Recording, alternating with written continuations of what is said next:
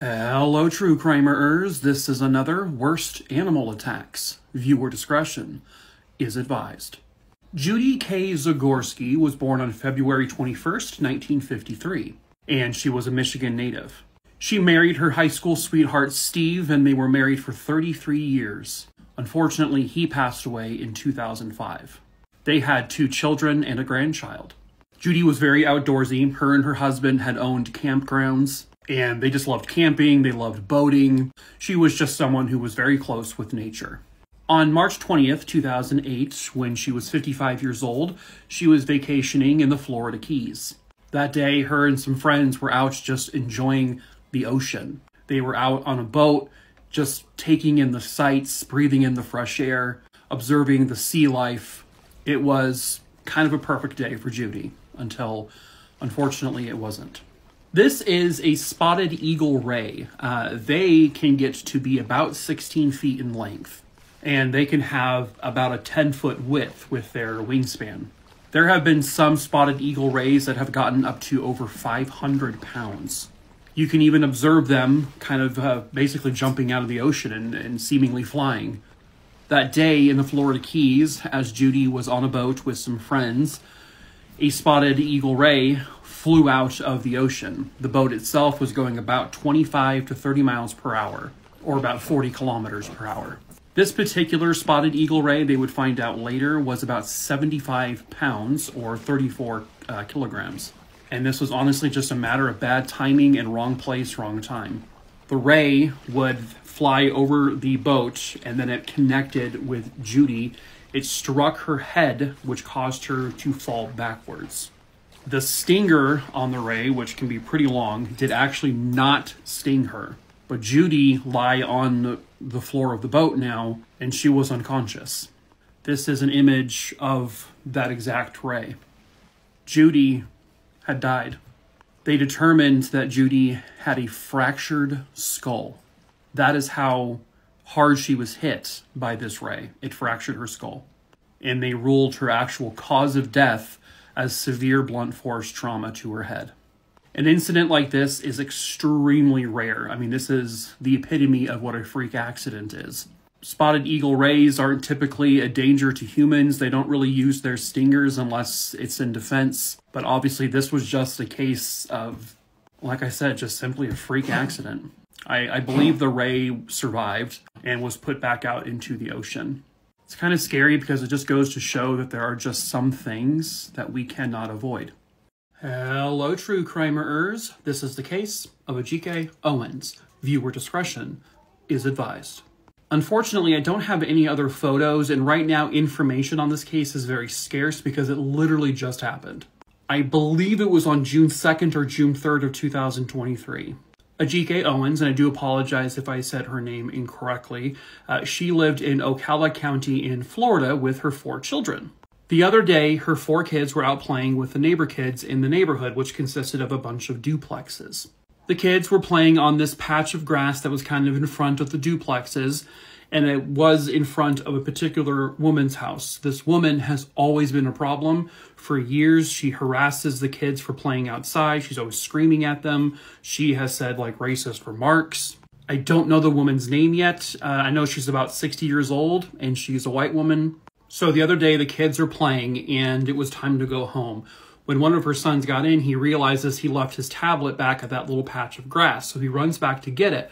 But when he gets there, it's gone. And that's because the woman who lives in that duplex has always been a problem. She took it. When he asked for it back, she said no. So he goes home, tells his mom. His mom goes down to the house. She knocks on the door and says, "Hey, come out. You have my property. You have my son's tablet.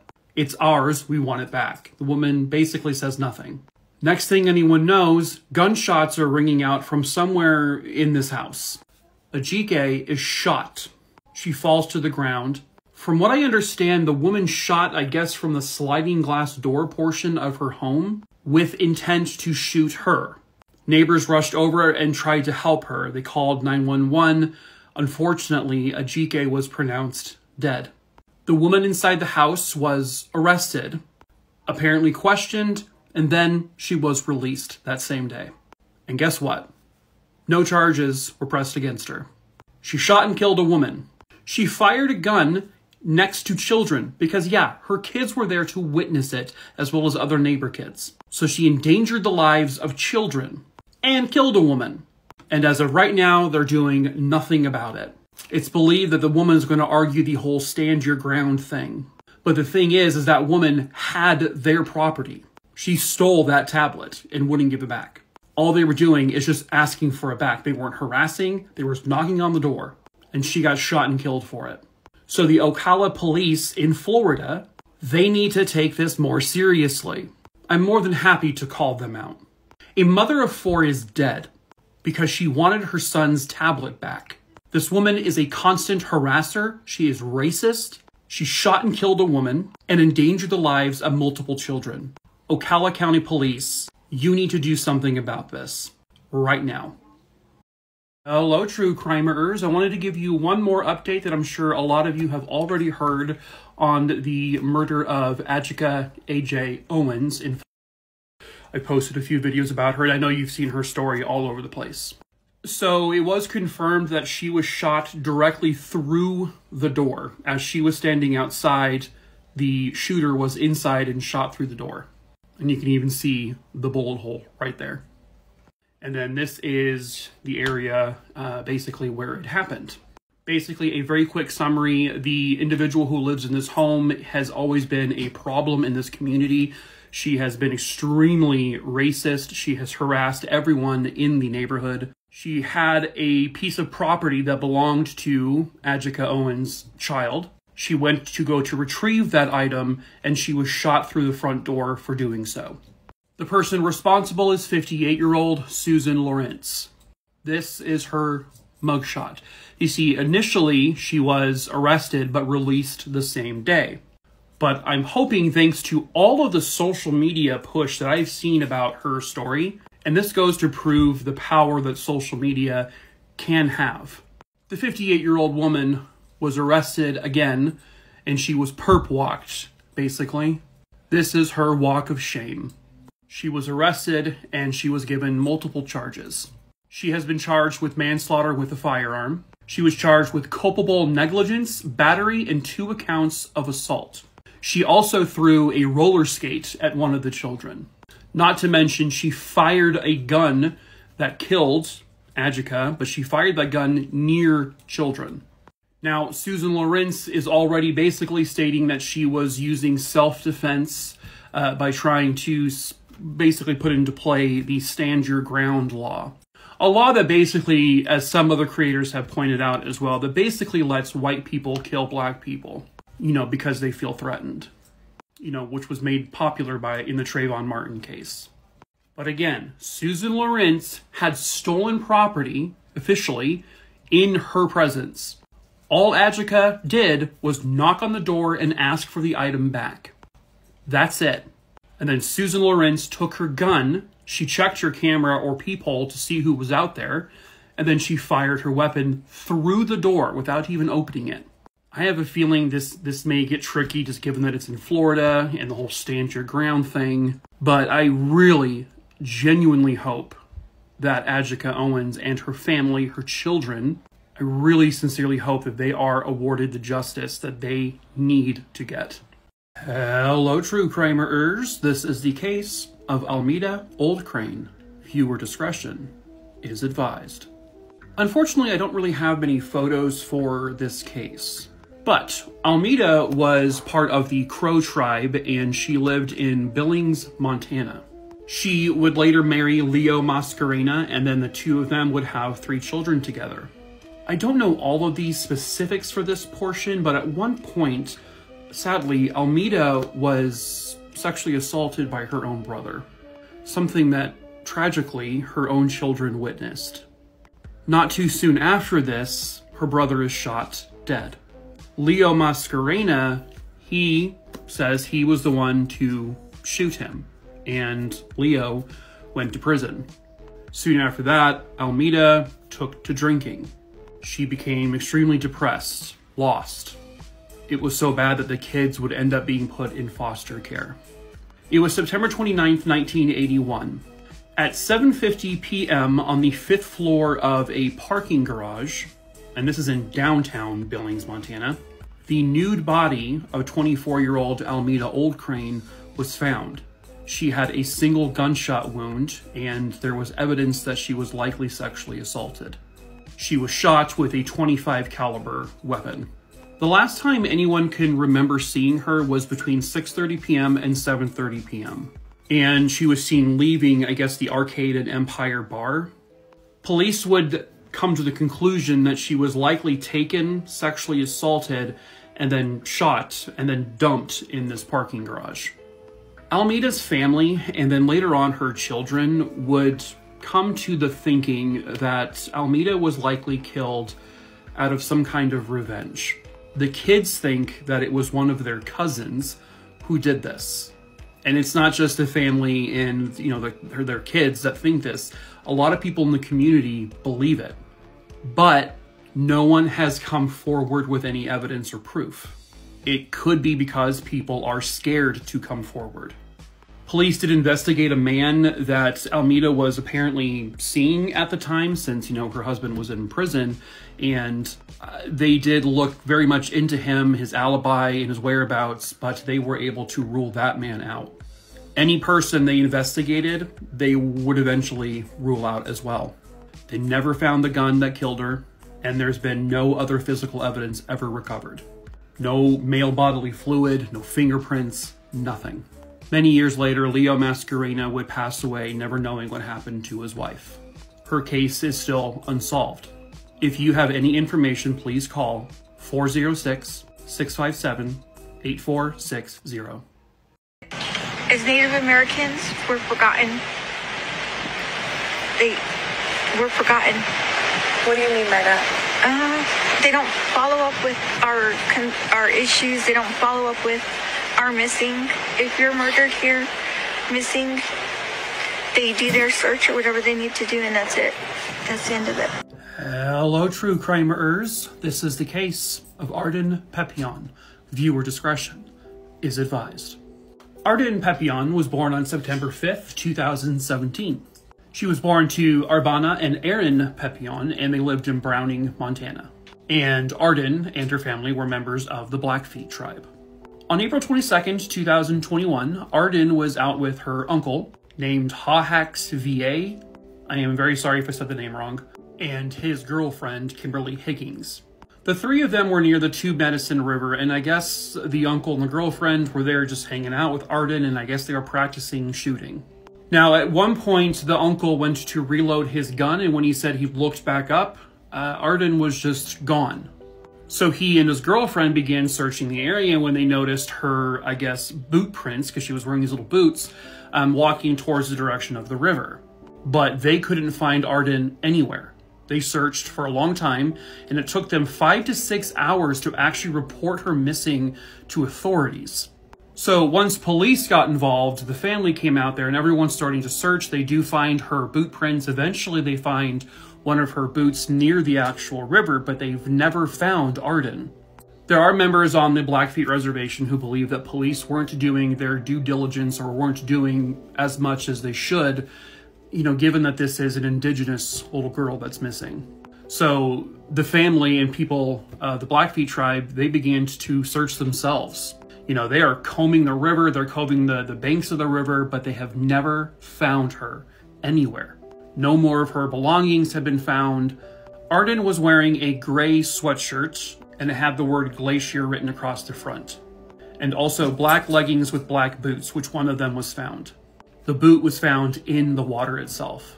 She has brown hair, brown eyes, and both of her ears are pierced. And she goes by the nickname Artie. Now, soon afterwards, the uncle and his girlfriend were both charged with connection to this case. This was due to very poor supervision and neglect. I mean, yeah. So the uncle was charged with child neglect and negligent endangerment. He pled guilty and got a 9-month suspended sentence and house arrest. The charges against the girlfriend were dropped. Sadly, about a year or so after Arden disappeared, her mother passed away of natural causes, I believe. If you have any information, please contact the Blackfeet Tribal Law Enforcement. Do any of these age progression photos resemble either yourself or someone you know? because this individual was kidnapped in 1997. Hello, true crimerers. This is the case of Austin Cole Hernandez. Viewer discretion is advised. Austin Hernandez was born on June 10th, 1996. These are a few photos of Austin's father.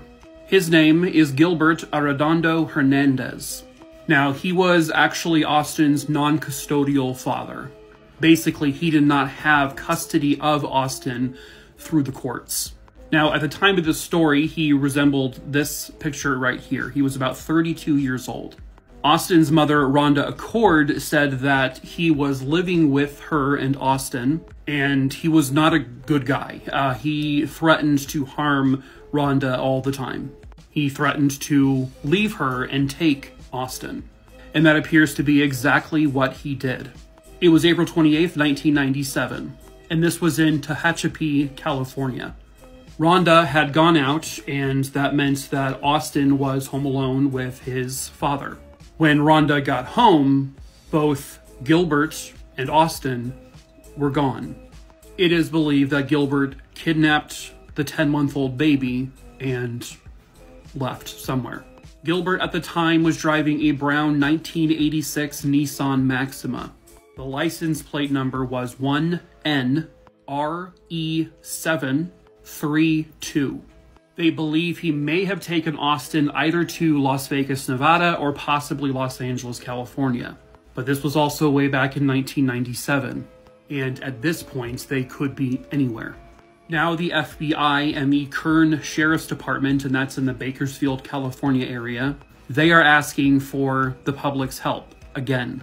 They don't know if Austin was harmed or if Gilbert took him and they lived normally from that point moving forward. So again, this is what Gilbert would have possibly looked like around that time. This is this is an age progression photo of what Gilbert may look like today or around this time. Gilbert would be approximately 58 years old. He has a scar on the back of his head and sometimes goes by Gil Jr. These are several age progression photos of what Austin may look like over the years. Austin would be approximately 26 years old today. So if by chance maybe Austin recognizes himself, recognizes his own father, or if anyone out there has recognized someone who looks like this, please contact the FBI or the Kern Sheriff's Department at 661-861-3110. Hello, true crimerers. There is an update on the William Tyrell case. I have received a few messages and comments with regards to this, so thank you to all of you who have sent those. So if you click the comment, you'll go back to the original video I made, which was actually back in 2021.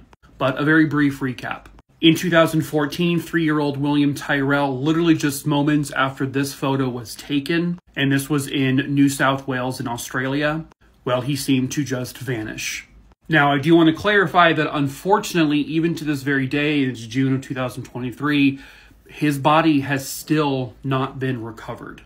But the news is that police allege William Tyrell's foster mom covered up death, and they are now seeking charges. So basically, they are recommending charges to the prosecution, alleging that the foster mother is responsible, basically, for disposing of his body. They allege that she covered up his accidental death, which this is now almost a decade ago. By the way, for, I guess, legal reasons there in Australia, her identity is not allowed to be released publicly. So any photo of her is blurred out. So I guess a strike force team was set up to secretly investigate this. They came to the conclusion that William likely died in a tragic accident. They believe that the mother then covered up his death by dumping his body in a bushland near the home. But like I said, even after they've searched that area, they have not recovered his body at this point. They said that we aren't guessing, we aren't bluffing, we are saying we know what happened and why it happened and where his body is. But then the foster mom would say, well, then why haven't you got him? Which is a valid question. You know, they are alleging they know where he is, but they haven't found his remains yet. Now, this was, like I said, about 10 years ago, so a lot of things could have happened to his remains in that time frame. There are animals that could have gotten to him. Over the course of that decade, a lot of, I'm sure, tumultuous storms and weather incidences have occurred that could have, maybe taken his body somewhere else. Now, it should also be said that as of this video, June 27th, 2023, charges have not been actually pressed against her yet. They are just recommending charges be placed on her. The prosecution, as hopefully would any prosecution, they need to be able to look at all the facts and evidence this team has collected and say, yes, we can reasonably prosecute her and we could get a conviction from this evidence. So they have to assess all of that information they have now, and then they will determine if they will actually be pressing charges against her. So there will still be more updates on this case. Spontaneous human combustion would be one of the scariest and worst deaths imaginable. Viewer discretion is advised. Pictured here was 67-year-old Mary Reeser. She was born on March 8th, 1884. At the time that this story takes place, Mary is living at the Almeda apartments in St. Petersburg, Florida. It was 8 o'clock in the morning on July 2nd, 1951. Mary's landlord would go to Mary's apartment to knock on the door, and no one answered. She then tried the doorknob, and it felt very hot to the touch. Suspecting there may be a fire, she calls the police. When firefighters get access into the apartment, they see something that they have never seen before. I cannot show you all of the images, but in a corner of her apartment, there was a chair at that time. The chair was basically crumbled. There was a bunch of ashes on the ground. I cannot show you all of it, but in the ash, they found a foot. As they sifted through the ash, they find a spine and a skull. But that is it. That is all they find. Eventually, they would somehow identify the remains as that belonging to Mary Reeser. All that was left of her was a left foot, a spine, and a skull. What is more bizarre about this than it already is that the fire seemed to be contained just to that one corner of the apartment, just where Mary was sitting. There was virtually no damage to the rest of the apartment. There was no smoke damage. Most of the furniture was completely intact with no damage whatsoever. Not scorched or anything. Mary Reeser was referred to as the Cinder Lady. For quite some time, she was referred to as a victim of spontaneous human combustion.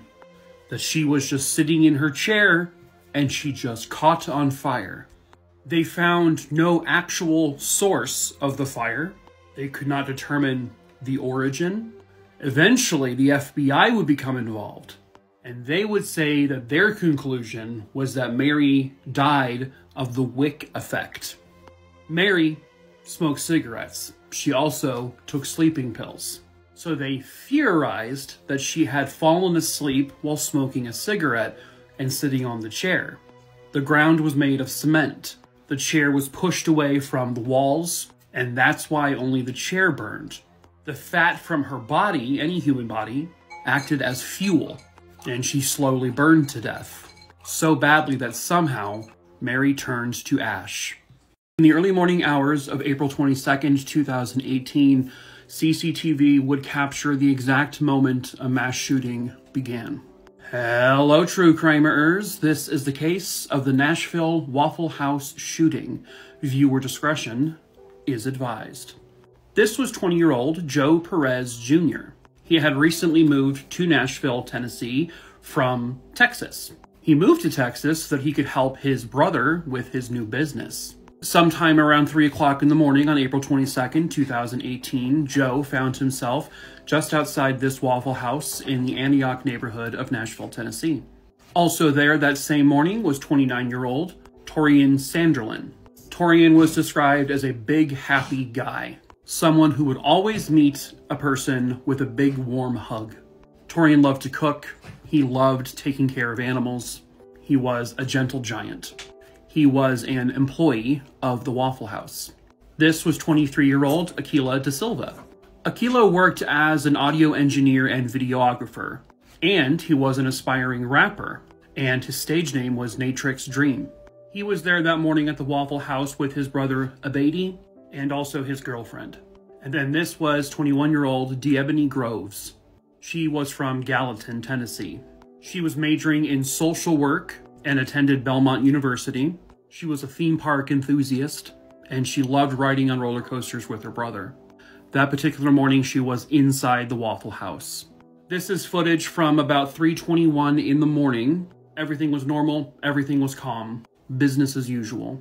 But then at 3:23 a.m., everything changed. You can see in this image that there is smoke coming from the window. This is the exact moment someone began to open fire towards the restaurant. Joe Perez Jr., he was standing outside the Waffle House when a man who was completely nude except for a jacket, armed with an AR-15, fired at him. Sadly, these were fatal gunshots. Joe would die there on the spot. The shooter then entered inside the restaurant and began to fire more rounds. He had also shot one person outside that survived, but then continued to shoot people inside where 3 more people would lose their lives. Joe Perez Jr., Torian Sanderlin, Ajike Da Silva, and Deborah Groves were the fatalities. Another individual was shot through the head, but actually would end up surviving. And a couple more people had shots through their arms, their legs, but would survive. Torian at one point tried to charge the shooter to get the gun away from him, and that is how unfortunately he got shot. He was trying to save people. This is an image of the shooter inside the restaurant. Moments after he had shot several people, another man attempted to intervene. Caught on camera, James Shaw Jr., who was an electrician in the area, would wrestle with the shooter. He would fight him, and he slammed him at one point into the window, and James Shaw Jr. was able to actually take the AR-15 out of the shooter's hands. He grabbed it by the muzzle and he burned his hands pretty severely, and then he threw the gun behind the counter. This then led to the shooter running away, and for a little while they did get away. This is James Shaw Jr., an absolute hero. Using nothing but his hands, he stopped the shooter from continuing to murder more people. An incredibly brave thing to do. In the aftermath, James Shaw Jr. was showered with praises, with awards. He was interviewed on, talk shows, and he deserved every moment of it. A manhunt began for the shooter. About 34 hours after it happened, a construction worker would call police to say they saw a nude white male run into the woods, and he appeared to have a gun on him. And he kind of matched the description of the Waffle House shooter. So police found him, and it was this man, Travis Ranking. This was the moment where this monster was apprehended. Travis Ranking was originally from Illinois. He always had issues with mental health concerns, suffering from paranoia, delusion, possibly schizophrenia. One time he called police because he was convinced Taylor Swift was stalking him and that she was hacking his devices. He also claimed that he was going to marry Taylor Swift, but then also said he was gay, which was not true. He was arrested in 2017 trying to cross into the White House lawn because he wanted to set up a meeting with President Trump. He was fired from jobs shortly before the shooting took place, saying that people in the government and all this were after him. So after the arrest, he was ordered to see psychiatrists, and they diagnosed him with actually being schizophrenic. And then the judge ruled that he was not competent to stand trial. But then that changed a little while later. He was then found competent to stand trial by 2022, which is when his trial began. He tried to plead guilty by reason of insanity, but it didn't work. The jury found him guilty of all charges, and he would be sentenced to life in prison without parole. How did he get the guns, by the way? Well, after the White House situation, his guns were taken away from him, and his license was revoked in Illinois. The state didn't take the guns away, though. The state ordered his father to remove the guns, but his father gave him the guns back. And then this happened. In true crime news, that's sure to set off some feelings of some overly sensitive people in the comments below. This walking, talking pubic hair was indicted today. Yeah, grand jury indicts Daniel Penny in chokehold death of Jordan Neely. Good! Neely's death was ruled a homicide, according to the medical examiner. Well, we all knew that part. The precise charges apparently won't be unsealed until his next court appearance, but it is believed that they are manslaughter charges. On May 1st, 2023, Daniel Penny, which sounds like a butler in a porn movie, put Jordan Neely in a chokehold on the subway. Some witnesses to the event said that Jordan Neely was yelling and harassing passengers. But police sources told ABC News that Penny was not specifically being threatened by Neely when he intervened, and that Neely had not become violent and had not been threatening anyone in particular.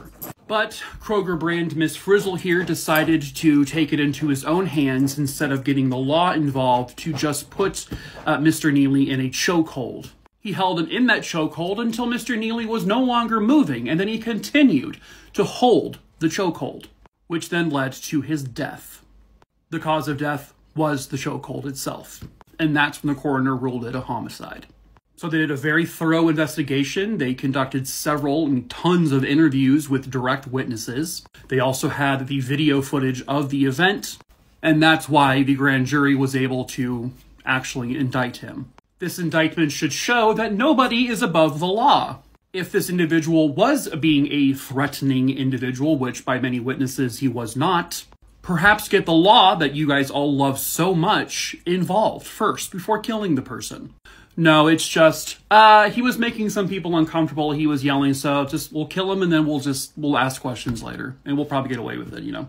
We as normal citizens are not judge, jury, and executioner. You know, I can maybe understand if he was waving a gun around and pulling the trigger and firing off rounds, but Jordan Neely was just using his words, and words aren't weapons. They're not ammunition. He wasn't actually physically harming anyone. If someone is causing some sort of ruckus and maybe you do feel threatened, there are ways of maybe restraining a person first. Instead of wrapping your arm around their throat and squeezing as tight as possible, causing them to lose, you know, their airflow. There were other options to restrain him if he was a problem. But no, just kill him. We'll get away with it later. Really, it just goes to show how fragile some people are, that they are so scared of words, and they are so scared of people who are maybe a little different. Jordan Neely did suffer from mental health issues, but we don't kill people for having mental health issues. At the very least, let's get the law involved first. Rotten hell. A man walks into a bar with hatred in his heart, and he attempts a massacre. Hello, true crimerers. This is the case of Danny Overstreet. Viewer discretion is advised. Danny Lee Overstreet, he was born on February 14th, 1957, and he was born in Bedford, Virginia. Danny was a gay man. He was a hairdresser. Danny was described as joyful, had an infectious laugh, and he did impressions, and one of his best was an impression of Phyllis Diller. He was described as lovable and nothing short of a sweetheart. His friends said that even if a stranger walked up and said, hey, I needed help moving some stuff, Danny would get his pickup truck and go help that stranger in a heartbeat. He was a wonderful man, but his life ended when he was 43 years old. It was September 22nd, 2000. Police arrive at the Backstreet Cafe at 11:51 p.m. The Backstreet Cafe was a popular gay hangout spot, and it was located in Roanoke, Virginia. Police arrived because there were multiple calls of shots fired. Sometime around 11:40-ish p.m., an older gentleman walked into the cafe, walked up to the bar and ordered a drink. That man then walks towards the entrance, and with his back to everyone in the bar, reaches behind and pulls out a 9mm. He then turns around and he fires 8 shots. 7 people total are hit with bullets. Everyone was running for cover, they were ducking, they were hiding. Suddenly there was blood everywhere. One man was shot in his stomach and he survived. One woman had her fingers shot off. The man just turns around and calmly walks out. When police arrive, 6 of the 7 people are still alive and they would all end up surviving. However, 43-year-old Danny Overstreet was deceased. Police went on the immediate hunt for his killer. Yep, that fits the bill. 10 minutes after they arrive on scene, they find an older gentleman on his own. He's away from the bar. He said to them, "I just came from that F-slur bar, and I blew him away." About 30 minutes prior to the shooting, he was at a different location where he told an employee there, "I want to go waste some F-slurs." And then he even showed the person his gun, but the person didn't do anything, thinking that he was joking. Police arrest this man. Do you know what his name is? I shit you not. Ronald Gay. Oof. He hated gay people. He had a lot of resentment for his own last name. He had been ridiculed his whole life about his last name, but it's not known if that's why he hated gay people or not. But he did. He hated them. He pled guilty to first-degree murder, and he got life in prison without parole. He died in prison in January of 2022. They knew exactly who killed Sonic Gary, but it would take them 30 years to finally put them away. Hello, true crimerers. This is the case of Gary Kergan. Viewer discretion is advised. Gary Kergan was born on May 1st, 1950. By the time this story takes place, he is a happily married 34-year-old businessman. Gary and his brother Ted were in business together. They owned restaurants. Specifically, they had bought into the Sonic, drive-ins. And Gary knew that Sonic was going to become this booming business. Now, in the 80s, Gary and his brother and their business partner, they were basically on the verge of acquiring a bunch of stores in the Louisiana area. So Gary and one of their business partners would get an apartment in Baton Rouge while all of this negotiation was going on. By late November 1984, Gary had finally secured the funding to go forward with this process. It was going to be a huge step. Gary was described as kind of a flashy guy. He liked to drive around his Cadillac, and he wore flashy jewelry. But he was also very humble at the same time. On November 28th, 1984, Gary called his brother Ted with the big news, and he said, "Hey, I'm on my way to your apartment now." Gary also told their business partner, "Hey, I'm going to Ted's place now." Gary never got there. Gary was now missing. His brother Ted immediately went searching for him, and when he couldn't find him, he reported him missing to police. While the police were doing their thing, Ted was also investigating himself. Their business partner told Ted that there was a crumpled up note in their apartment, the apartment that Gary lived in. The note had the name Erica on it and a phone number. Ted was a little concerned because, Gary's a very faithful husband. Why does he have another woman's phone number? At any rate, Ted did some digging. He found out Erica was actually someone who worked at a local strip club. So Ted goes to that strip club and finds out that Erica is not her real name. Erica was actually a 19-year-old stripper and sex worker. Her real name was Layla Mullah. Layla Mullah was dating someone twice her age, and his name was Ronald Dunnigan. Ted found out that the last person to likely see his brother was Layla. So he informed police, and he, along with police, they went to the apartment that Layla and Ronald shared together. What they found inside was, bloody. There was blood everywhere. I mean, it was not even hidden. It was also on the carpets. It looked like a struggle had taken place. But Gary was nowhere inside this apartment. His car was also missing. Well, that is until the very next day. They found Gary's brand new Cadillac in a parking lot. And when they opened the trunk, it wasn't looking so good. In the trunk was a thick layer of blood. And the items in the trunk had blood on them. This was enough blood to say, whoever was in here is no longer alive. However, the family did not know Gary's blood type. This was also before DNA testing was a thing. So they could not say the blood in the car and the blood in the apartment was Gary's. They did also find a diary written by Layla.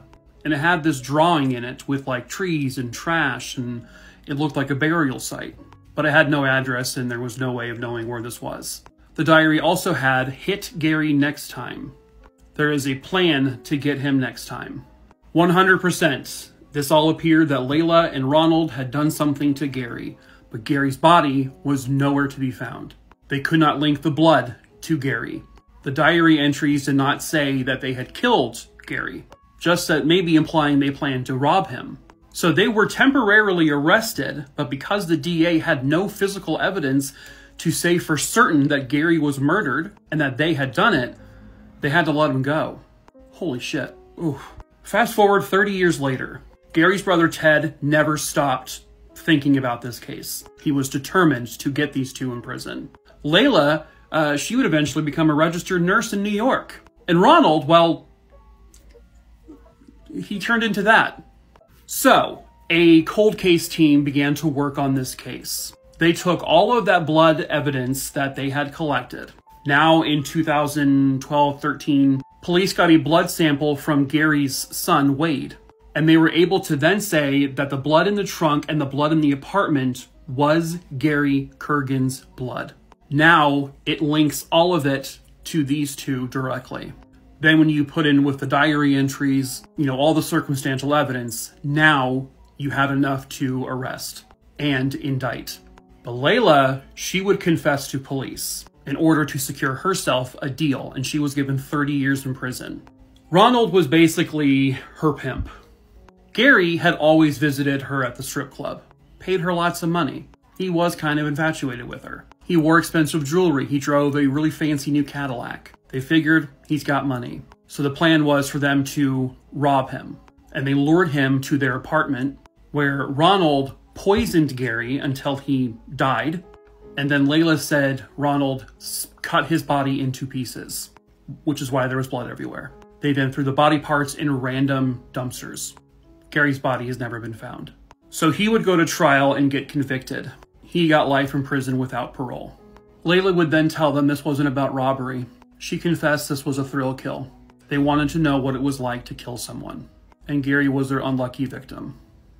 Hang on, everybody. Okay. It's the train. Oh, God. We're going down. Calm down, Bethany. Jesus. What in the world? Oh, God. What happened? We got sprayed. Bethany's a screamer. You know what I mean? We're done? And we're home. Wow. Hello, true crimerers. This is another Deaths at Theme Parks. Viewer discretion is advised. Today's story takes us to Silver Dollar City, a 61-acre theme park located in Branson, Missouri. It opened in May of 1960, and it is a very, very popular place to go. One of the most popular rides they have there is an indoor roller coaster named Fire in the Hole. It opened in 1972. It can reach a top speed of 35 miles per hour, or 56 kilometers per hour. Basically, you board these little trains and you go along this indoor track, and it has a few drops about 20 to 30 feet or so. Now, I'm filming this video on June 27th, 2023, and I had read that this ride, the most popular ride they have, is actually closing this year. But 43 years ago, it had a very deadly accident. 23-year-old James Frederick Polly, photo I cannot find. He and his wife and I believe some other friends and family were there at Silver Dollar City, and this was July 9th, 1980. They got on Fire in the Hole, and the roller coaster, which lasts about 3 minutes or so, went as planned, but then an accident happened at the very, very end. Roller coasters like this will have a maintenance bay, and then the tracks will change so they can take the empty cars into the maintenance bay, while the cars with people on it will continue about to the end of the ride. Well, for whatever reason, there was a mechanical error. The train that James and 14 others were on somehow got switched over to the maintenance track. They don't know exactly how fast the train was going, but probably somewhere in the 20 to 25 mile range. When it was going into the maintenance bay, there is a low-hanging door because it's not meant for people to pass through. When one of the operators noticed what was happening, he screamed to everyone, "Duck, duck, duck." And everyone did, but James did not, or he did not duck fast enough. His head slammed into this low-hanging metal door, and it was a high enough speed that it caused him to basically go unconscious. And when emergency services arrived, it was too late.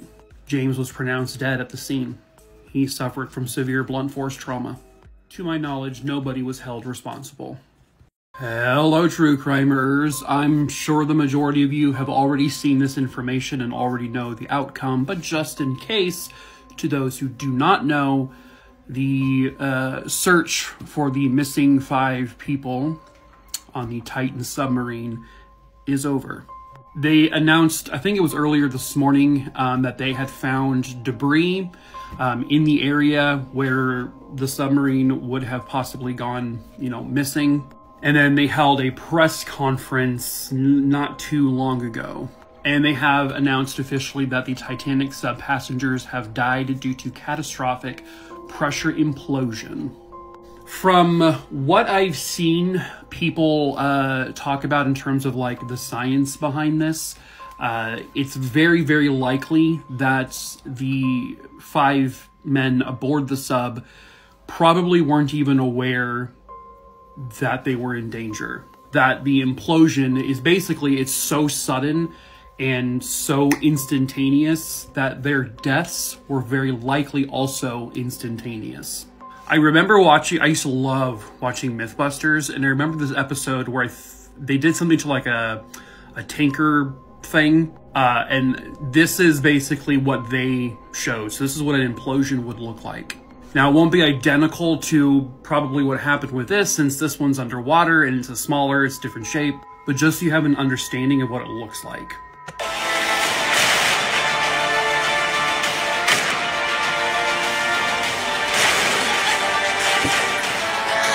So that's obviously very terrifying.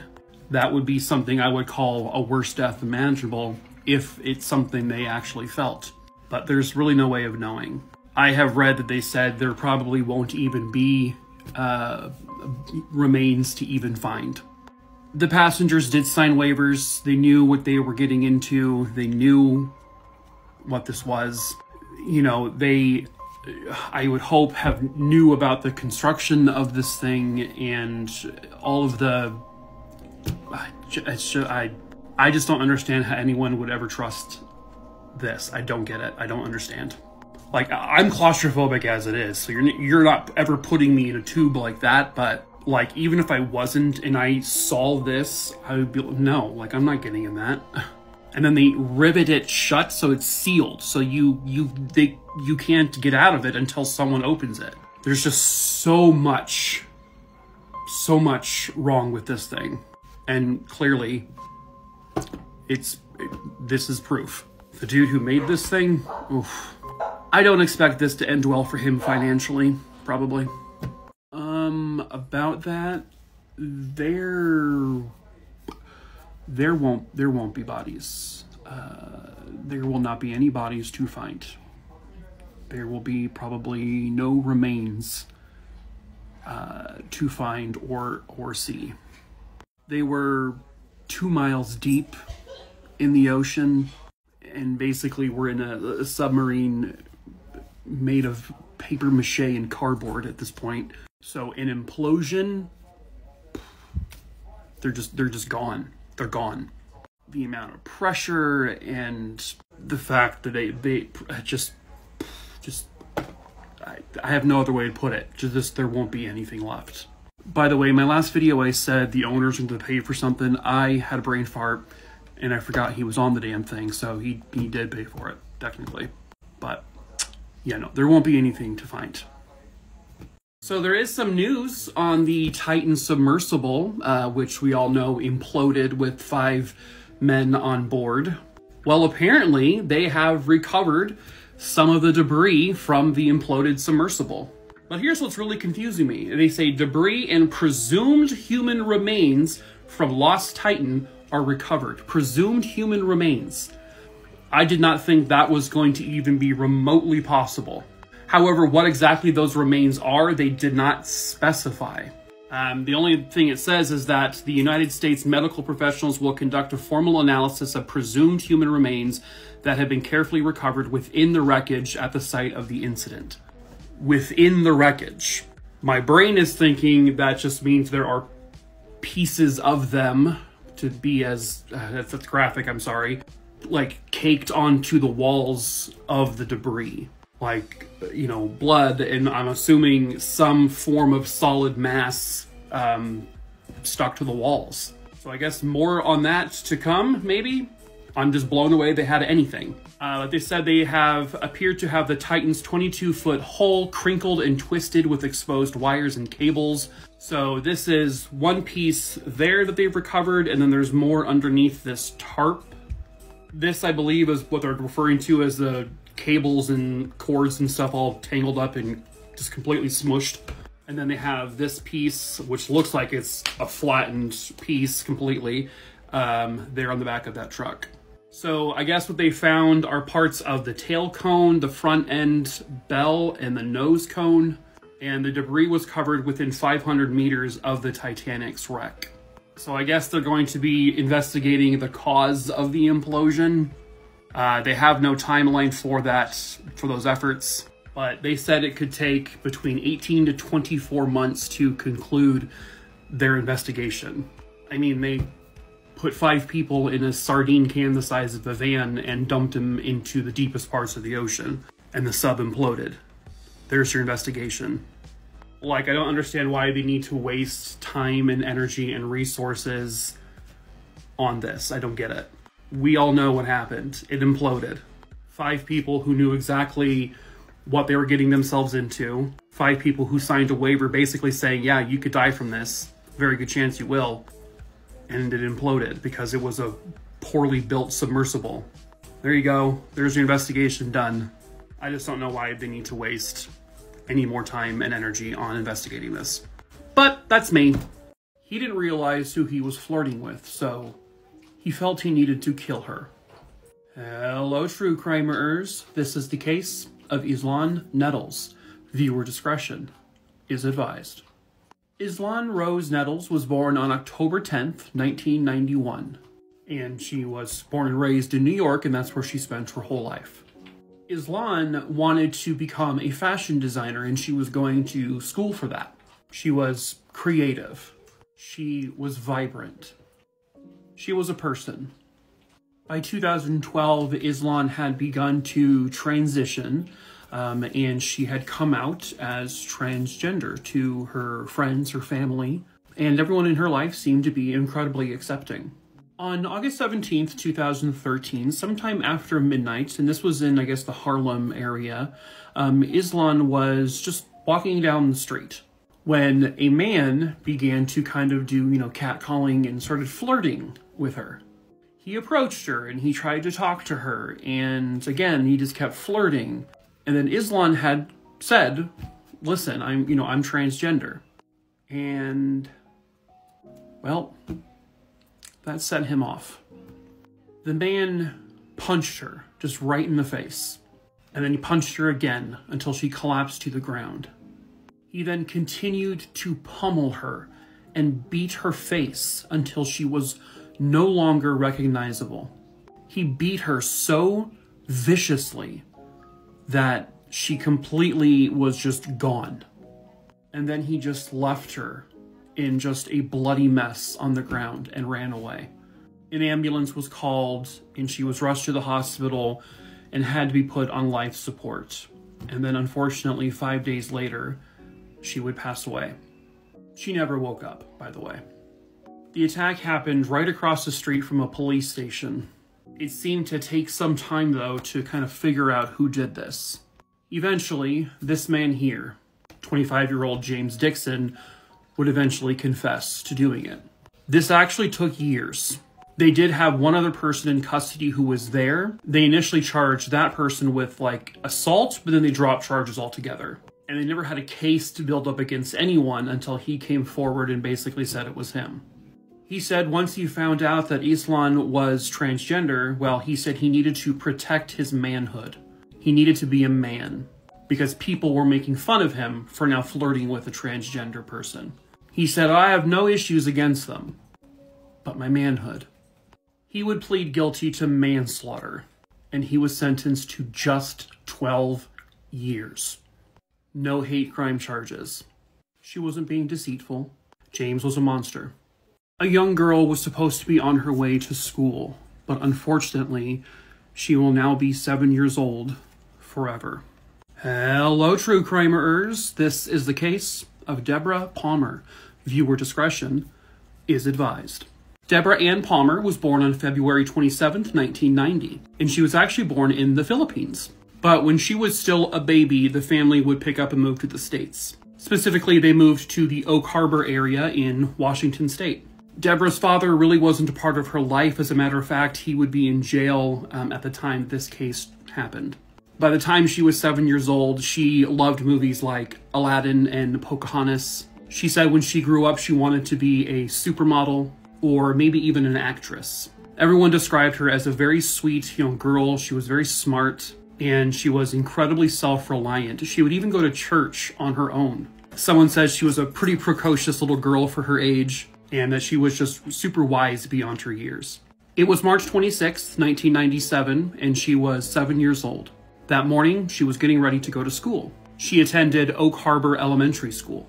Her 11-year-old cousin was going to pick her up from the house and walk with her to the school. When her cousin got there, Deborah still wasn't ready for school, so the cousin just said, "All right, I'm going to go on my own then," and he did. And Deborah said, "I'll walk to school on my own." But Deborah never got to school. Deborah was never seen alive again. Not but a couple of hours later, once the school notified her mother that she didn't show up to school, Deborah was reported missing. The Oak Harbor police get involved. They start searching everywhere for her. And then the community joins in. Over the next couple of days, they find like pieces of her belongings, like her backpack and whatnot. And then sadly, 5 days after she went missing, she was found. She was found near the Strawberry Point area of Oak Harbor Beach. She had been wedged under some logs and the water was just above her. They don't know if Deborah was washed up on shore or if she was put there. The coroner said there were no physical signs of sexual assault, but they couldn't say if she wasn't or not. Her cause of death was asphyxiation. They said she wasn't like strangled with someone's hands, that it was done by something. Deborah's mom, she put a lot of blame on herself. She said she was very much into the party scene during all that time and felt that maybe she wasn't as much of a presence in Deborah's life as she could have been. But she didn't kill her child. A monster did. And to this day, the identity of that monster remains unknown. They have been able to rule people out, like people like her close family, and they said they've had persons of interest over the years, but never a suspect. They were hoping that with technology evolving, like with, touch DNA, maybe they can get more evidence, but so far nothing. If you have information on Deborah Palmer's murder, call 1-800-222-TIPS. Her death was initially ruled an accident, but just the other day, police made an arrest for murder. Hello, true crimerers. This is the missing or murdered Indigenous woman case of Destiny Lloyd. Viewer discretion is advised. Destiny Louise Lloyd was 23 years old at the time of this case, and she lived on the Yakima Reservation. The Yakima Reservation rests here in the state of Washington. Now, Destiny worked in childcare, and she did so at the Legends Casino Hotel in Toppenish. She was really good with kids. She always took care of her nieces, her nephews, her younger cousins, and she could have made a wonderful mother down the road. But she never got that chance. The last time anyone can recall seeing Destiny alive was on Christmas Day 2017. And then suddenly, like that, she vanished. Nowhere to be found. The reservation was searched. They searched outside of it as well. And sadly, roughly 4 days later, they would find her. Her body was found on the Yakima Reservation in a very rural, desolate area. The coroner initially ruled that she died from a basal skull fracture, and they listed it as an accident, that she probably fell and hit the back of her head on a rock. But then, about a year later or so, they were able to get a second autopsy done. They then determined that this was not an accident, that she died of blunt force trauma to the back of her head, that she was likely struck with something like a large metal pole, a wooden pole, something of that line. But then, even with that, the case still went cold. They looked into anyone who may have been an enemy to her. They didn't find anyone. They questioned her friends, her family, her acquaintances, and for a long time, they come up with nothing. And then finally, just the other day, June 21st, 2023, Police announce they have arrested 2 people in connection to her murder. There are no photos of these 2 individuals yet, but a woman named Tashina Sam, she was arrested and charged with first-degree murder. And then a second individual, a man named Waylon Jake Napier, he was charged with something called misprision of a felony. Basically, he knew about the murder but did nothing about it. He didn't report the crime. The investigation concluded that Tashima, sometime on December 26, 2017, in an attempt to rob Destiny, struck her in the back of the head with a metal pipe and then dumped her body, and really wasn't able to rob much of anything. They also determined that it was premeditated. These are federal charges. There are trial dates set for August of 2023, but that could change. But at least Destiny and her family are getting the justice they deserve. People have died in some unusual ways over the course of history. Hello, true crimerers. This is 8 stories of people who died in unusual ways. Viewer discretion is advised. The first story happened in the Netherlands in 2017. The victim's name was Hadir Korkmaz. Hadir was a drug dealer. He was also set to testify against a drug kingpin. He, of course, feared for his life, but it wasn't Hitman who took him out. One morning he was out fishing, and when he cast his line, the hook hit an electricity pole. It immediately sent shocks to his body, and he was electrocuted to death. The next story is officially the oldest one I've ever told. This happened in Austria in 1567, back when I was a senior in high school. Hans Steininger, who was a mayor there in Austria, well, he had a very large beard. It went all the way below his feet. One day a fire broke out in his home. He was rushing out of his house when he tripped over his own beard. He fell down a staircase and died. Immediately, no. The next one happened in San Francisco in 1854. A 13-year-old boy named William Snyder was working at a circus. He was passing out, snacks to people, when all of a sudden, a circus clown who was just trying to be silly grabbed William by his ankles and began to swing him around. It caused a ruptured artery in William's lungs, and unfortunately, he died from this. It was a death by a clown.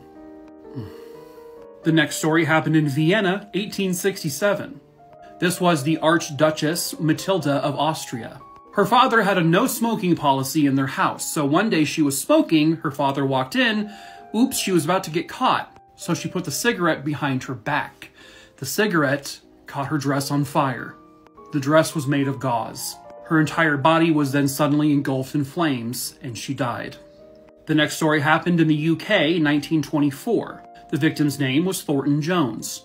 He was a lawyer when all of a sudden he woke up and his throat had been cut by a razor. While his family was trying to help him, he asked for a pen and paper. He wrote down, "I dreamt that I did it to myself."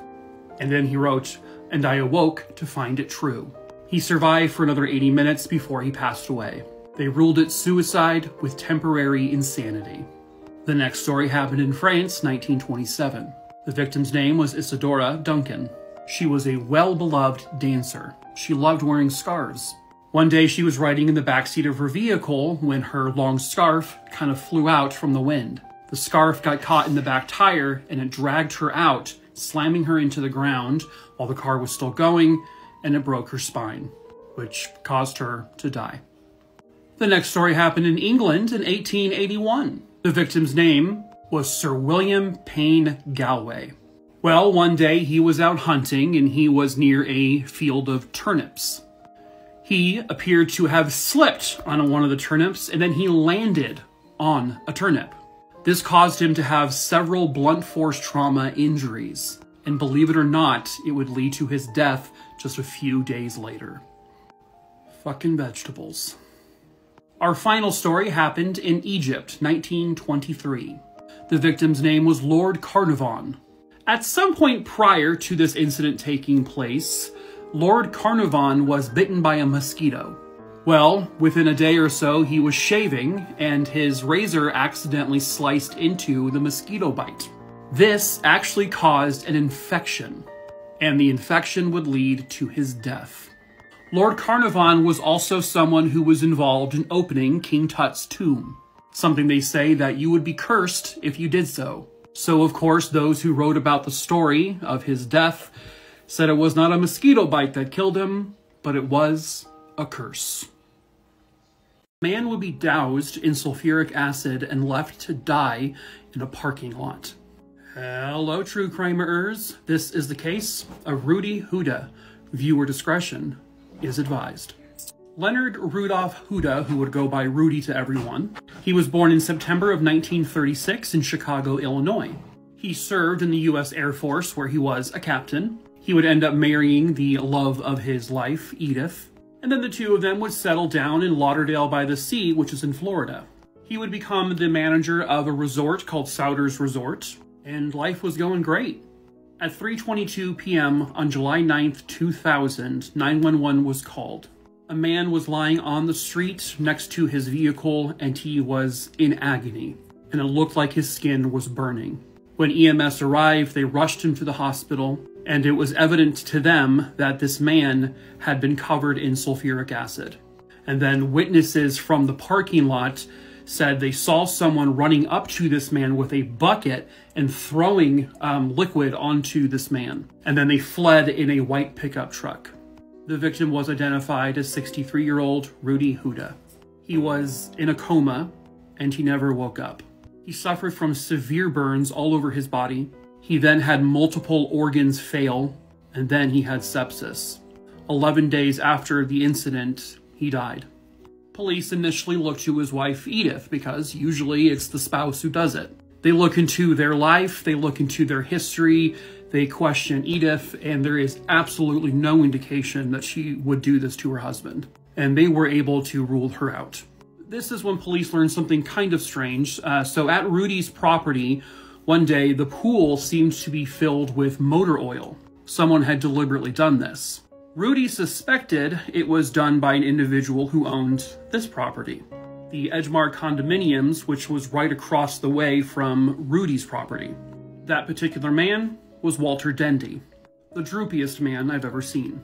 Police learned that there was a little bit of a feud going on between Walter and Rudi. You see, on a walkway kind of in between their properties, Rudi began to build a little fence, and then he started to grow hedges. The hedges were blocking views from Walter's property, views that people would see the ocean, and this really pissed off Walter. Walter repeatedly asked Rudi to cut down the bushes, but he said no, because he can do what he wants on his property, and that's the truth. Then one day, Rudi came out to see that someone had basically killed all of the bushes. He probably used some kind of chemical to do it. However, Walter had no criminal history, and by everyone's account, he seemed to be a really good guy, an upstanding citizen. So police started to look elsewhere for now. So through a series of tips, police would find the white pickup truck that was seen fleeing from the supermarket parking lot the day Rudi was doused in acid. Witnesses recall seeing at least 2 men in this truck. The truck was owned by a man named John Coburn Alexander. When police talked to him, he said he had lent his truck to his friends. One of those friends was Emilio Sheriff Arden. He did have a criminal history. Police has since learned that Emilio had left Florida and gone all the way to the Palm Springs, California area, so they had to track him all the way down over there. And when police apprehended him, he just confessed. He did maintenance for Walter at Walter's condominiums. Walter had approached Emilio and said, "Hey, I need you to take care of a problem." So at first he had him dump motor oil in the swimming pool on Rudi's property in order to basically get Rudi fired from his property. And then he also hired them to destroy the bushes. But nothing, that wasn't working. The plan wasn't working. And then Walter said to Emilio, "I need you to blind Rudi." And so police tracked down receipts that show that Walter had purchased 19 gallons of sulfuric acid. And then Emilio would get the truck from his friend. Emilio then picked up the human version of Beaker, also known as Neil Bross. And then Emilio gave him the responsibility to take a bucket of sulfuric acid and throw it into the face of Rudi. They followed him to the supermarket parking lot. Emilio was the getaway driver, and it's exactly what they did. In the truck, they found clothing that had acid burns on them, so just to kind of corroborate the story.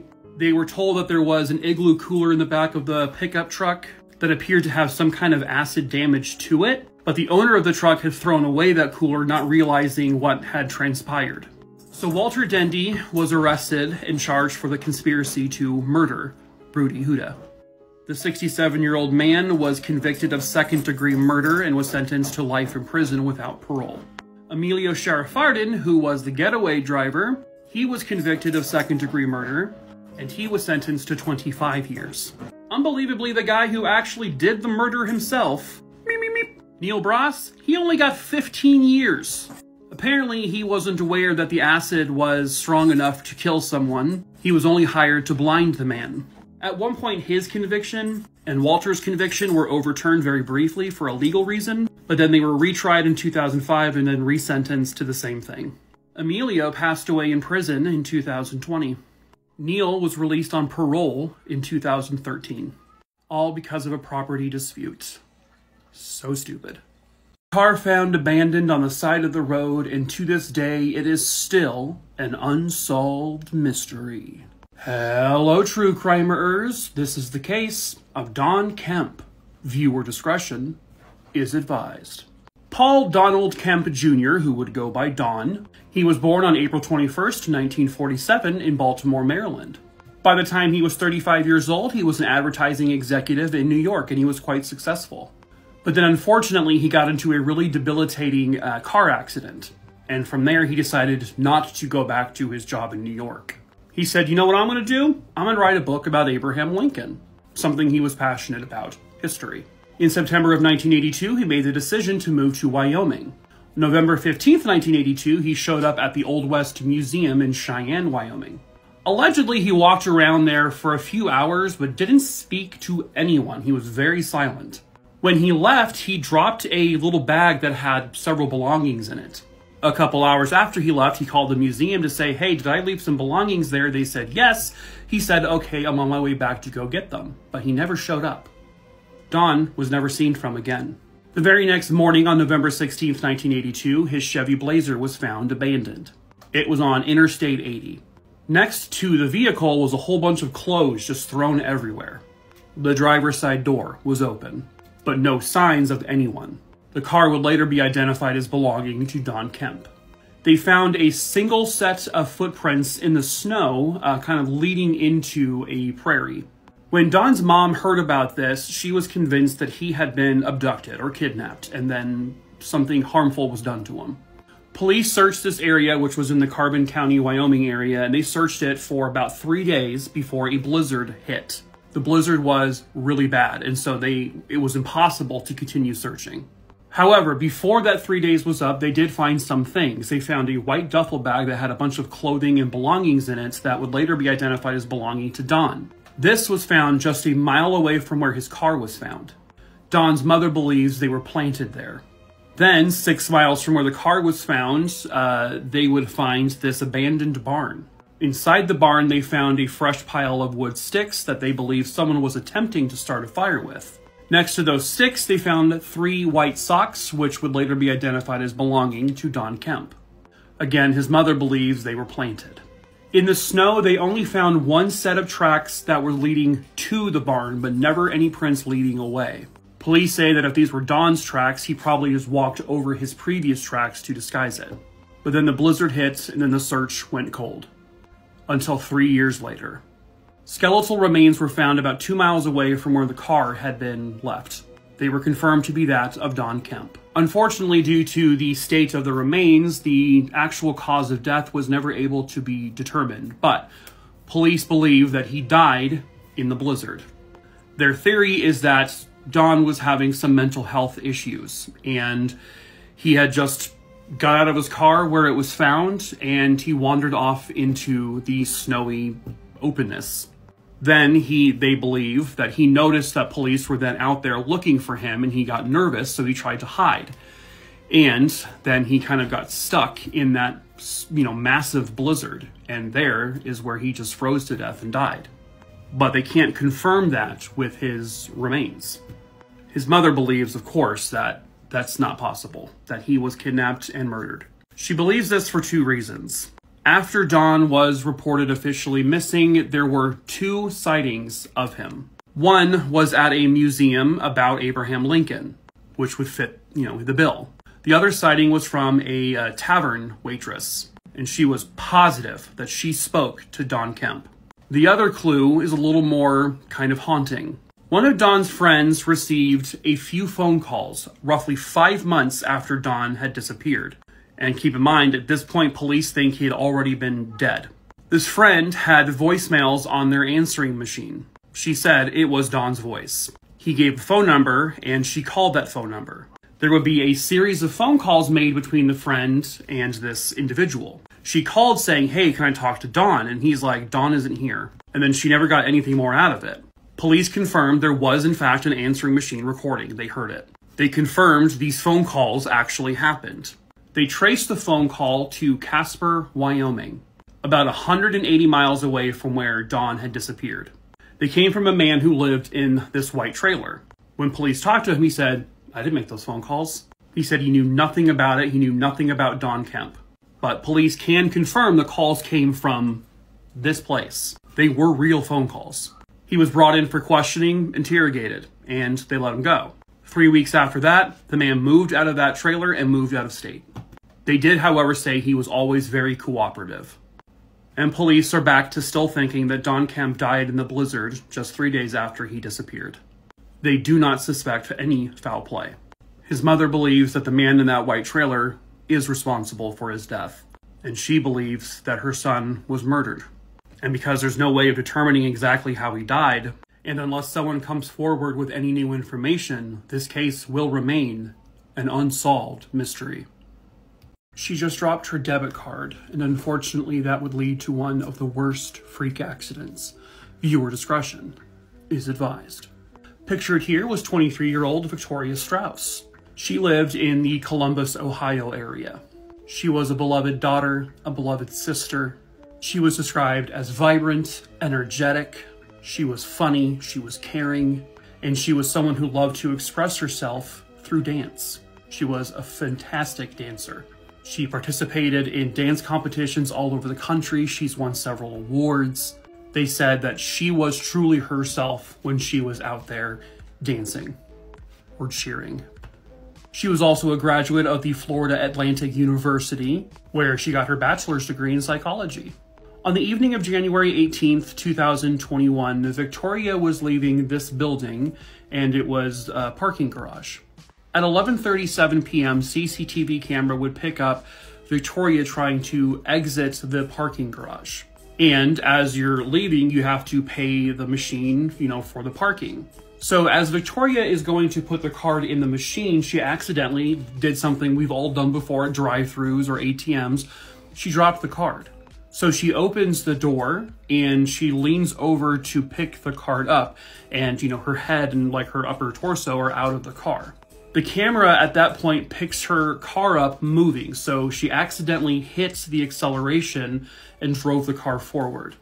The car collided into the payment kiosk, and this actually caused the door to slam basically on her head, and it pinned her into the door. And at that point, she was unable to do anything to back the car up because she couldn't reach the thing to reverse the car or anything. She wasn't discovered until approximately 5:30 the following morning. And when police arrived with ambulance, she was pronounced dead at the scene. And that's when they were able to pull up footage and see exactly what happened.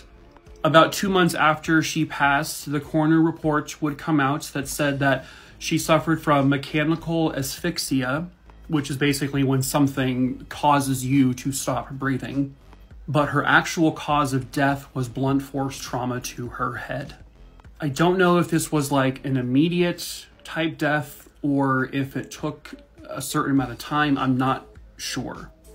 But it's just a situation where you're you don't think this could ever happen. We've all dropped our cards at machines and drive-thrus, like I said. And most often than not, we're not aware that our foot is still on the pedal, right? Or near it. I never really knew that this is something that could happen until now. So now I can say that because of this story, now we can make sure we know to, take our foot away. It's very tragic. Hello, true crimerers. This is the case of Lynn Rothrock. Viewer discretion is advised. Unfortunately, I really can't find any background information on Lori, and the case itself has very little information. I do know that Lori was born on March 5th, 1976, and she lived in Oregon, specifically in the Douglas County area. Lori worked at a fast stop market and convenience store. She was working there on September 16th, 2014. She was working a late night shift there. At approximately 3 o'clock in the morning, a customer would walk into the store and at first didn't see anyone there. But when they looked around the counter, they found a very horrific scene. There was a woman on the ground just lying in a massive pool of blood. That woman was 38-year-old Lori Lynn Rothrock. Lori had unfortunately been stabbed numerous times, and she had a significant amount of blunt force trauma to her head. There were no witnesses to the attack. However, there was a camera in the store focused directly on the front counter, and when they played the tape, they caught the entire incident. After reviewing the footage, they got a very clear look at the individual who did this. It was 27-year-old John Joseph Flanagan. I guess he was known to police. So they got a warrant for his arrest. They go to his house, and this is now a couple of days after the murder took place. And when they get there, basically they arrest him without incident. He is still wearing the exact same bloody clothing he was wearing during the attack. The footage showed him stabbing Lori and also hitting her over the head with a mallet. And in his house, they find the knife and they find the mallet, both covered in blood, and it was confirmed to be Lori's blood. When they bring him in for questioning, they ask him what happened. He said he did not know Lori at all, never met her before, but he hated her. For what reason, I'm not sure. Now, John Joseph Flanagan was scheduled for trial in January of 2016, but unfortunately, this is where the story ends, because I cannot find any updates. I have been searching for the past hour and a half or so, and I cannot find any records of the trial, any news articles about it, no news clips about it. I have been searching the Oregon inmate records, and I cannot find him anywhere. So, unfortunately, I don't know if Lori got the justice she so rightfully deserved. I'm assuming she did. I'm hoping she did. But if anyone in the area sees this and knows, I would love to know if she got her justice. But I've been having a hell of a time trying to find that information. Hello, true crimerers. I have an update to a case I posted just yesterday, the case of Lori Lynn Rothrock. But first, I want to say TikTok, this app is so broken right now. Not only are people still having issues with everything buffering when they're trying to watch a video, I have now recorded a few videos where I've had to re-record them because the audio didn't catch on any of it. So frustrating. At any rate, in my video, if you click the comment, it goes back to that video. I was having a hell of a time trying to figure out what happened to Lori Lynn Rothrock's killer, John Flanagan. I had searched the Oregon inmate records, could not find him anywhere. I had searched, and I'll show you. So I had searched the Oregon court records for John Flanagan, and on my computer, I was met with access denied, but here on my phone, I was met with no cases match your search. And so I was looking forever to find what happened to this dude.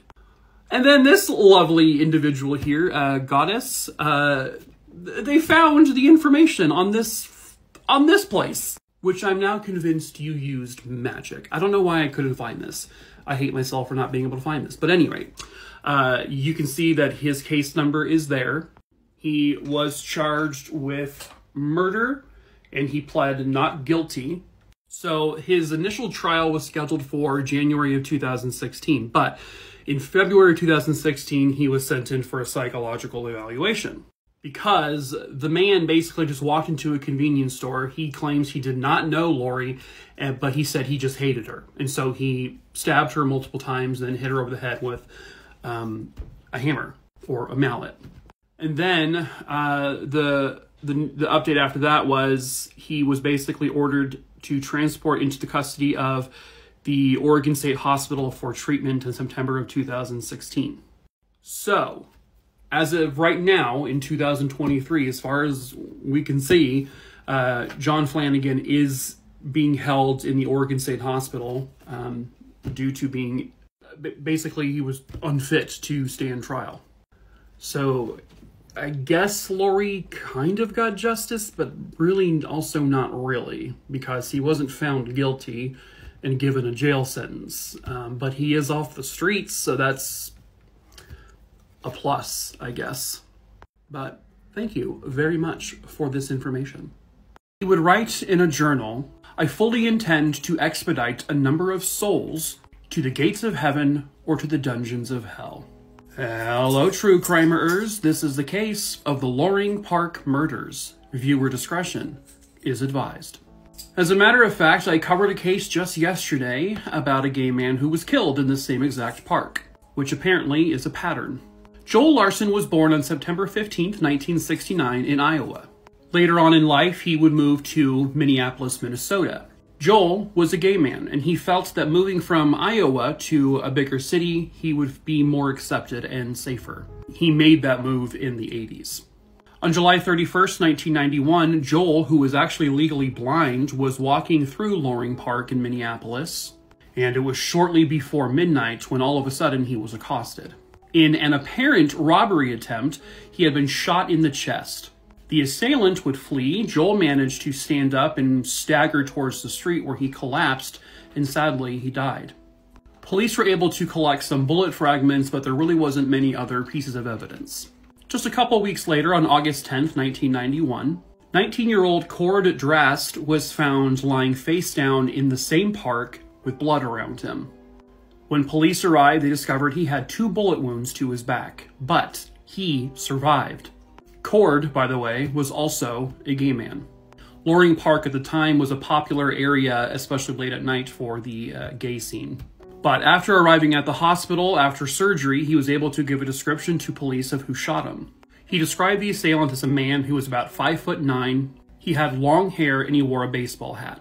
The exact same night that he was shot, as police were searching the park, they found another victim. 48-year-old John Chenoweth.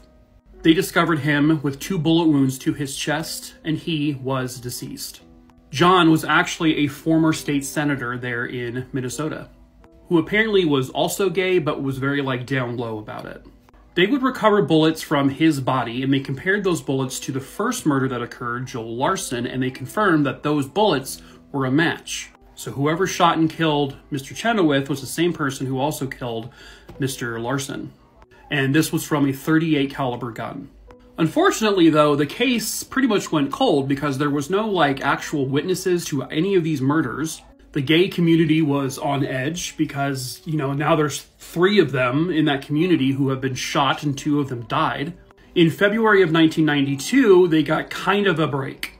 News organizations received a 6-page letter claiming to be someone from a group called the AIDS Commission. The letters appeared to be coming from the actual killer. The letter stated that the murders are now slowing the spread of AIDS. And then a short time after those letters were sent, the Gay Lesbian Community Action Council, or the GLCAC, they received a phone call from a person claiming to be the murderer and said, "More are coming." And again, they said they were from the AIDS Commission, a group that does not actually exist. So police would tap the phone lines, and then they were able to pull off a trace when the guy called back again. The calls came from a man named J. Thomas Johnson. He was 24 years old, and he worked at a local Denny's. Cord Drast, who was the second shooting victim that survived, basically said, yep, that's the guy. In his home, he had newspaper clippings on his walls, like a movie serial killer would have. They also found the same exact baseball hat that Cord described. They found a long wig that looked like the hair Cord described. They found also a .38 caliber weapon, which they tested and confirmed that that was the murder weapon. They found a journal in his belongings that basically said he aspired to become a serial killer. And he really wanted to be notorious. Allegedly, he was also a gay man who also apparently had AIDS. So his journal said that now there was a new sense of urgency. I fully intend to expedite a large number of souls to the gates of heaven or to the dungeons of hell.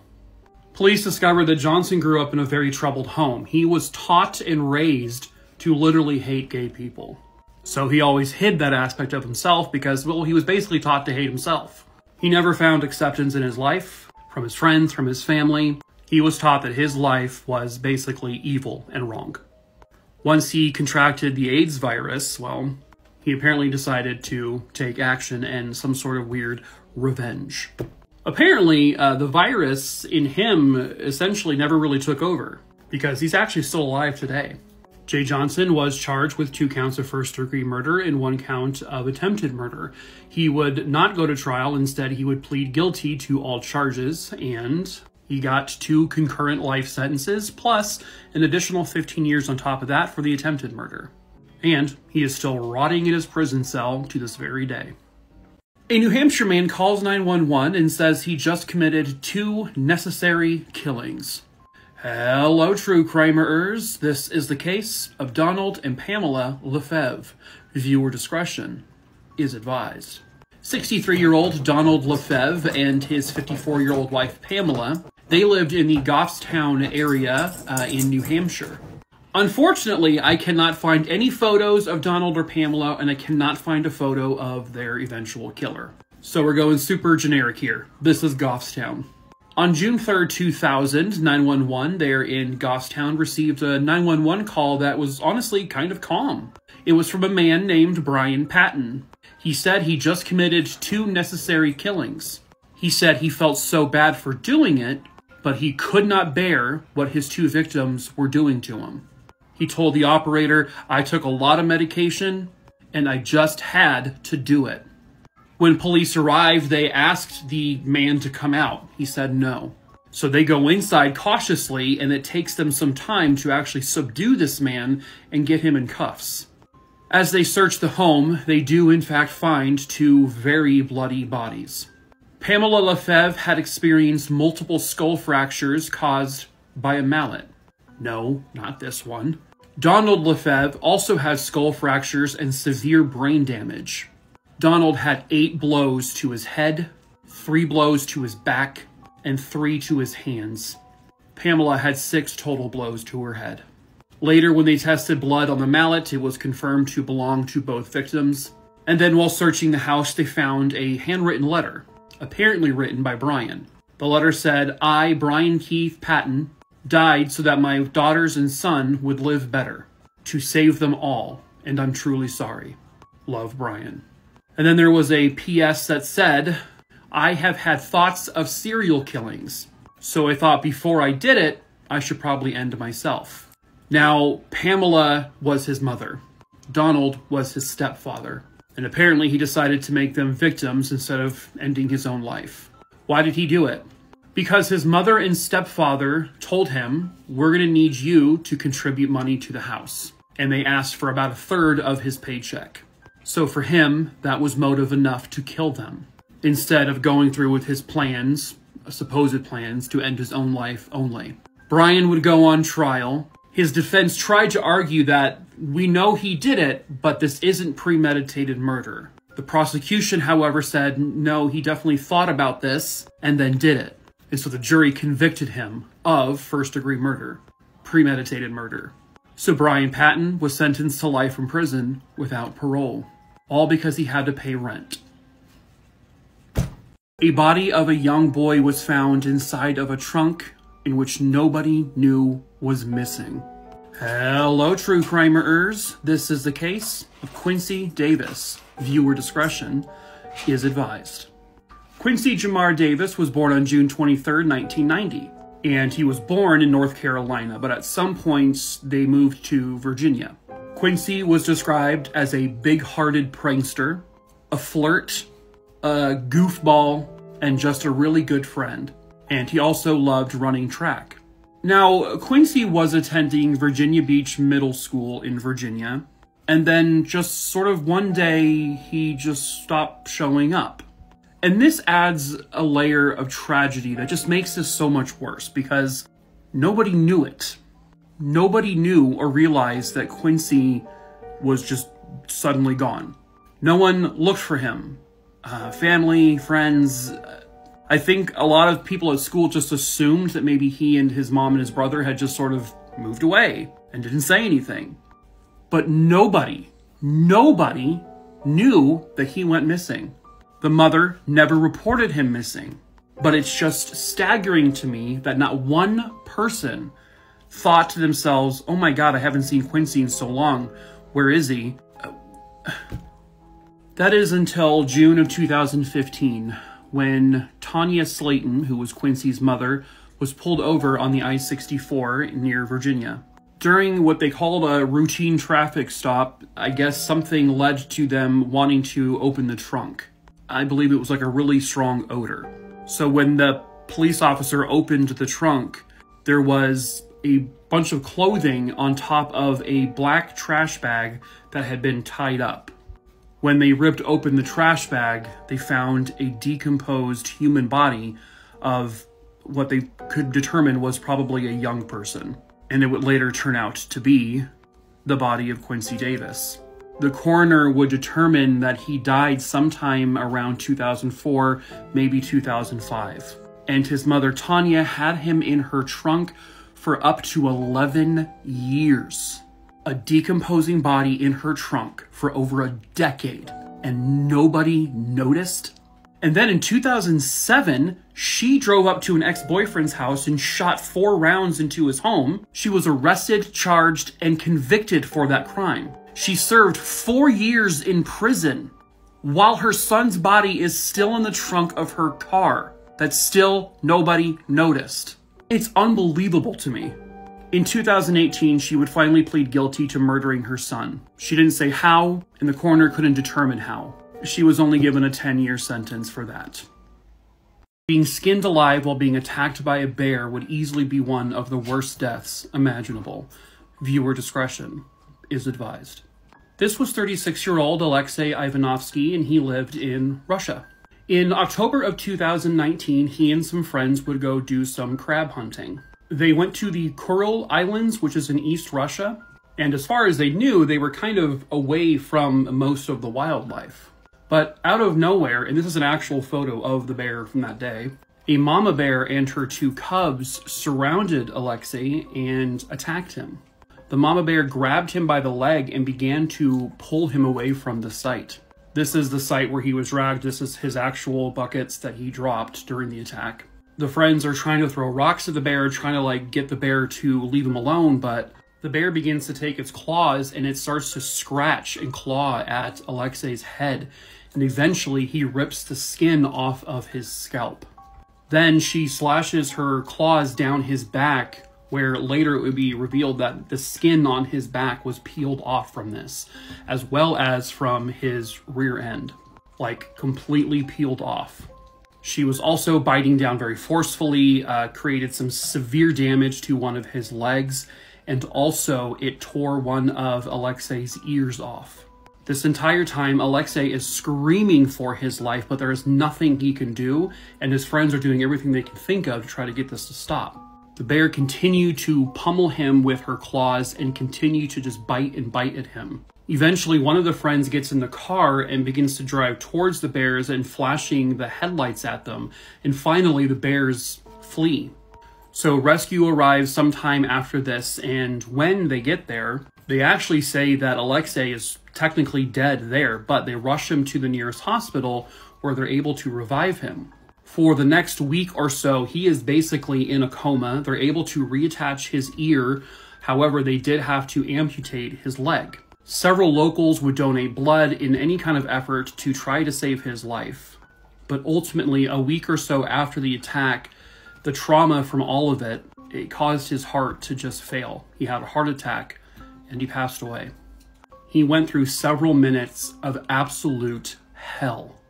And as far as anyone knows, the bears were unprovoked. They didn't even see them. And as far as I can tell, the bears weren't like later hunted down and killed or anything, which sometimes happens in this situation. But Jesus, that is a hell of a way to go. He would just go out for a jog, and to this very day, she has never been brought home. Hello, true crimerers. This is the case of Tiffany Sessions. Viewer discretion is advised. Tiffany was a 20-year-old student at the University of Florida, and she lived in an apartment with a roommate there in Tampa. It was February 9th, 1989. Sometime between 4 p.m. and 5 p.m. that day, Tiffany told her roommate that she was going to go out for a jog and that she would be home pretty soon. So she left the apartment, decked out in her running gear, but then she never got back to the apartment. 3 to 4 hours would pass and her roommate realized that something was wrong, so she contacted Tiffany's mom to let her know what was going on. Tiffany had left everything behind, all of her belongings, even her ID and her wallet. Her car was still parked just outside the apartment. She had given absolutely no indication that she was planning to just suddenly leave, and it was very much unlike her to even do that. So police were contacted very quickly, and the search for Tiffany, pictured here with her half-brother, it began. People came out in droves to help search for her. The police, along with family, friends, volunteers, came in by the busload to help look for her. They had this massive grid search that they were meticulous to search, but they never found anything. Not her body, not any clothing items, nothing. One witness says they think they saw Tiffany just after she left her apartment to go jogging, talking to 2 individuals sitting in a car. The witness, though, doesn't know if Tiffany got in the car, and she can't even say for sure if it's her. Over the years, as the bodies of like Jane and John Doe's came in, all of them would be tested to see if they belonged to her, but they never have. They interviewed everyone in her life, people at school, her family, her friends, people she dated, and they've been able to rule all of them out. It is believed that Tiffany is deceased, and that she was likely taken and murdered that day.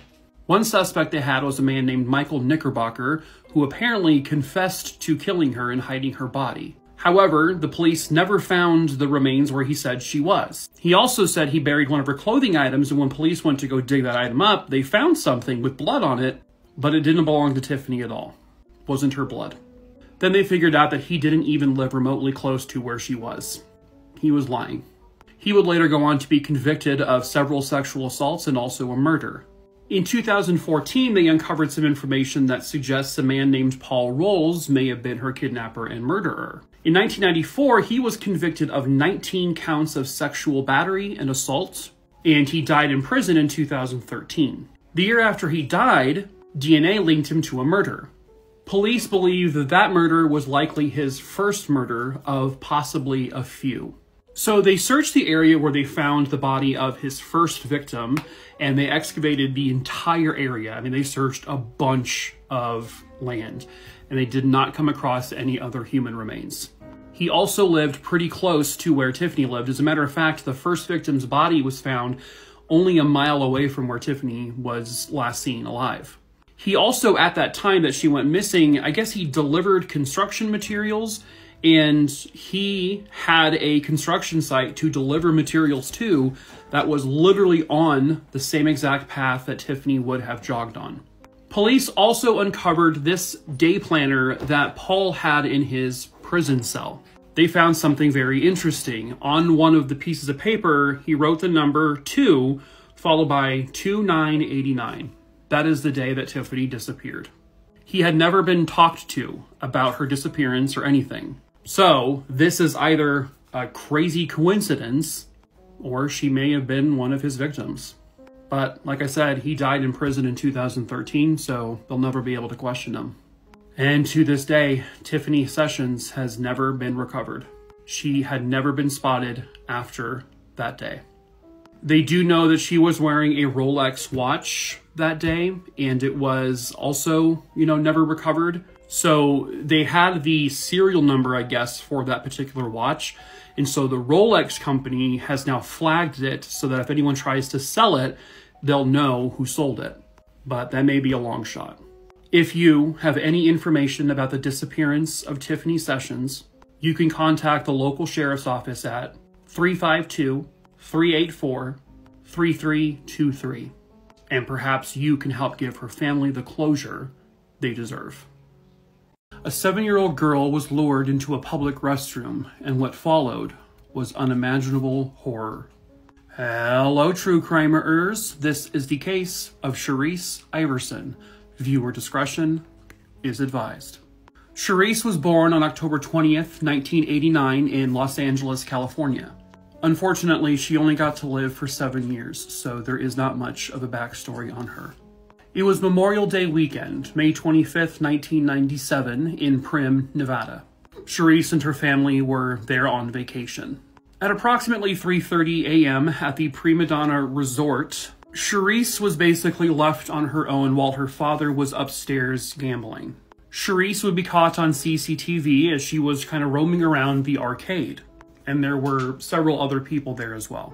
Sometime shortly after 4 a.m., Charisse's body was discovered in the women's restroom. Someone had tried to shove her in the toilet, and it appeared that someone had also sexually assaulted her. Once police had the CCTV footage, they found something kind of disturbing. A younger white male was walking around the arcade at one point with a friend. But then this footage picks him up playing with what appears to be the 7-year-old girl, Charisse Iverson. He's kind of following her around at different arcade machines, and then at one point they're playing hide-and-go-seek. Police would later find more footage of this man outside the hotel, and a few days later they were able to discover who it was. It was an 18-year-old man named Jeremy Strohmeyer. He had been in Primm, Nevada with a friend and his family. They were visiting from Long Beach, California. He was actually arrested in Long Beach, and this was because police had been sharing images of this man at the casino who was just wanted for questioning, and his own friends and family recognized him, so they turned him in. So he was extradited back to Las Vegas. Jeremy was adopted by a very wealthy family when he was really, really young. And from there, he led a very, very privileged life. He basically got anything he wanted. He even had his own private jet. When he was shown the CCTV footage and presented with, evidence, he just basically confessed.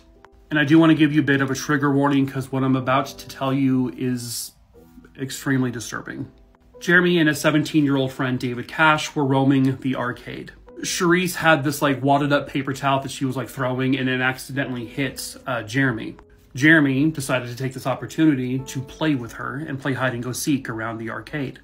He tells police that at that point he said the safest and best place for you to hide Charisse would be in the women's restroom. And she took his advice and she went into the women's restroom. Jeremy and his friend David then proceeded to go into the women's restroom shortly after her. All of that of them all walking into the restroom was caught on camera.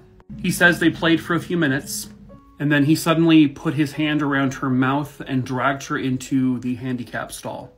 David Cash went into the stall opposite and was kind of looking over.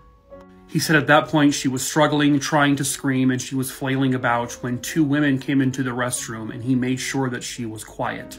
And both men kind of hid. After the women left the restroom, Jeremy, he began to, he said, fondle the little girl because he was attracted to her. And then he sexually assaulted her. And then at one point, his friend just leaves the restroom. But then Jeremy decides, well, this little girl knows what I look like and what I just did to her, so now she needs to be silent. He says he strangled her for a few minutes, but she kind of slipped in and out of consciousness but didn't die. He then says he took his hand underneath her chin and another hand behind her head and snapped her neck, he said, like he had seen in the movies. It still didn't work. She was still alive and still flailing. So then he grabbed her again in the same way and he snapped her neck a second time. Then he says he realized she was dead. He folded her body in half and tried to shove her in the toilet. And then he just calmly walked out 20 minutes later and went about his business. And the camera picks him up acting completely normal, like nothing happened. During Jeremy's confession, the detective said he was just totally calm, cool, and collected, like it was nothing. They asked him, did you at any point try to give her CPR to maybe, reverse what you did after he strangled her? He said, no, I just knew I had to kill her, so I killed her.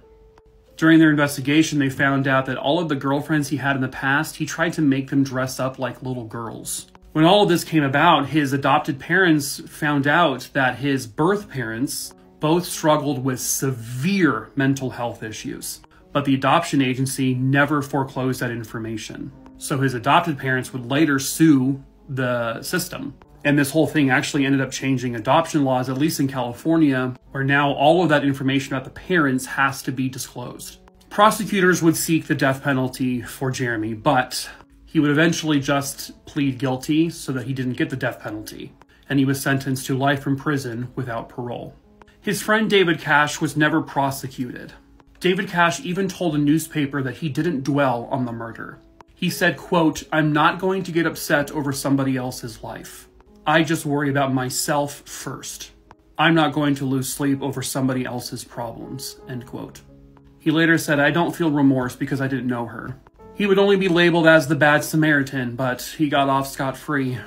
That later led to bills in Nevada that required people to report crimes. Her father also wasn't punished, even though he was told not to leave her alone. It took only 6 seconds for a man to die in one of the worst freak accidents. Viewer discretion is advised.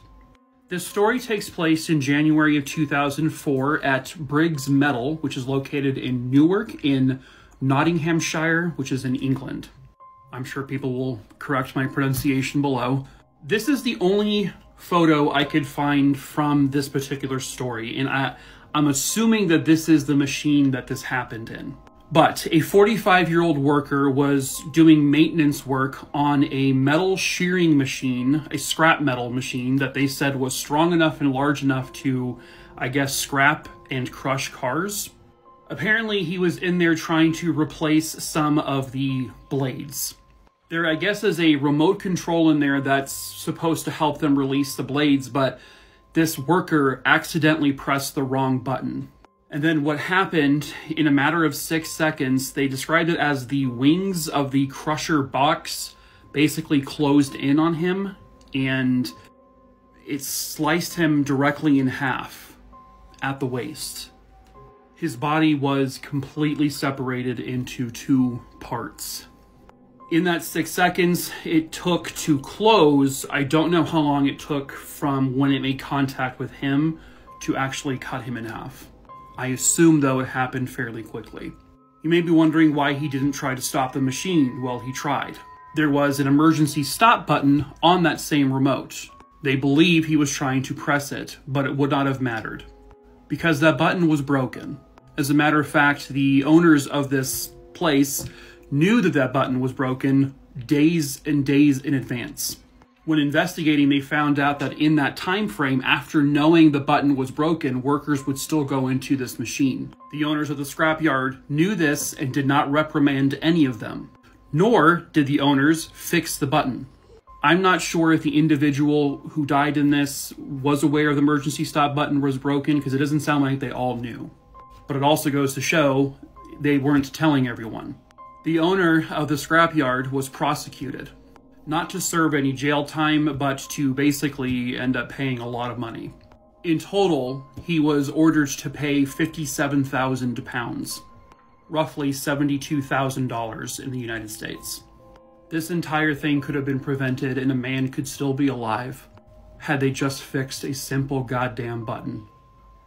Hello, true crimerers. So there is some updated information on the Delphi murder case, or some people refer to it as the down the hill killer case. The case of Abby Williams and Libby German, who were both murdered in Delphi, Indiana. I'm sure most of you know that Richard Allen was arrested and charged with their murders, finally, after about 5 years of not knowing who this guy was and who their killer was. Well, the first bit of information came a couple of weeks ago that I hadn't noticed, but I guess Richard Allen has filed a motion to eliminate ballistic evidence from the trial. Now, they haven't talked a whole lot about what evidence they have because they need to keep most of it, you know, as close to chest as possible for his trial. But near the bodies, when they found them, and this wasn't revealed from the time they were found, but it was revealed many, many years later, that there was an unspent bullet found near their bodies. So apparently,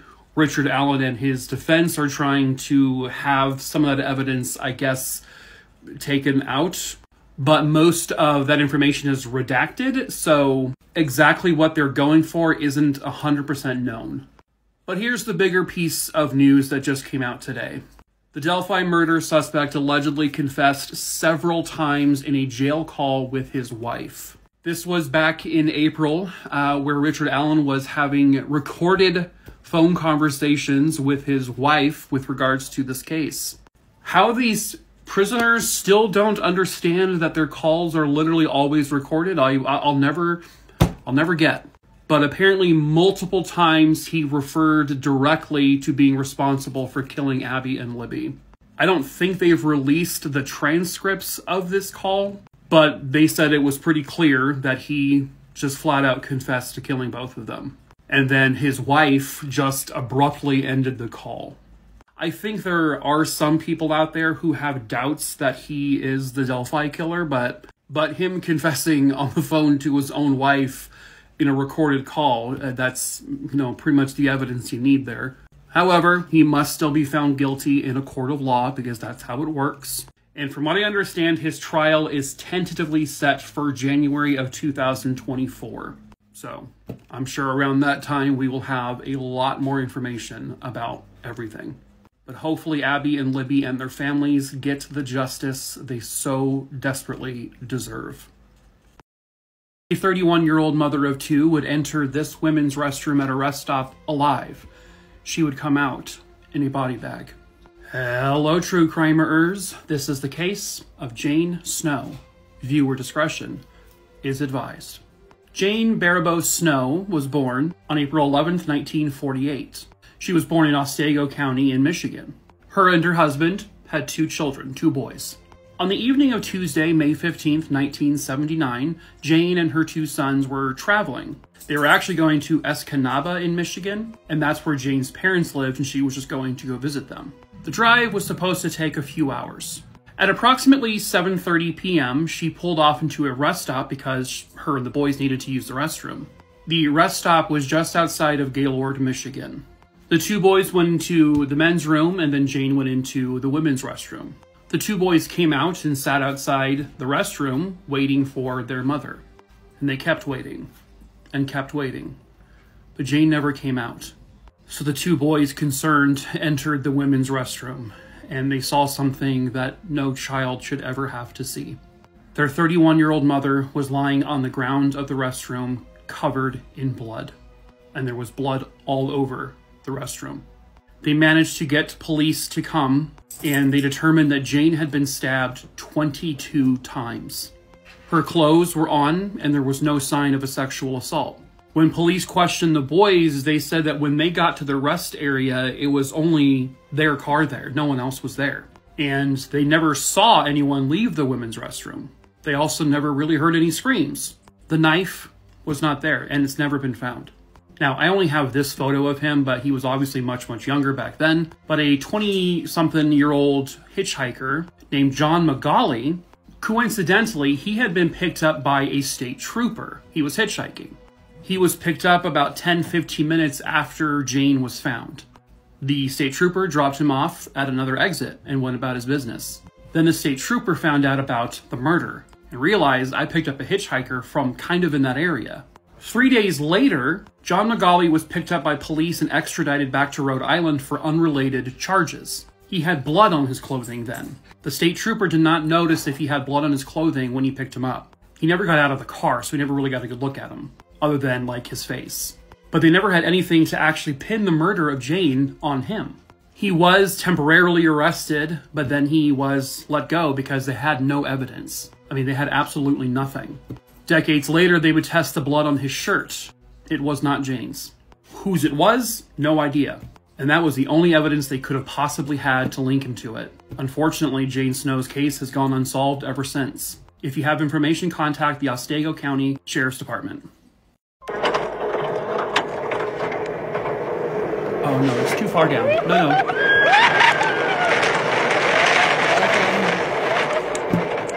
Hang on to your butts.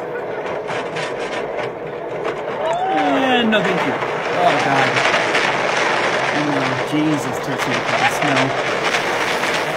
Oh, we do loops. We do loops. No, we don't do loops. We don't do loops. Can you slow your roll, please? Oh God, no.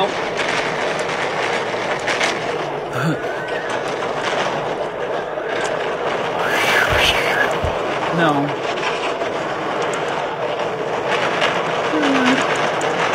Okay. Hello, true crimerers. This is another Deaths at Theme Parks.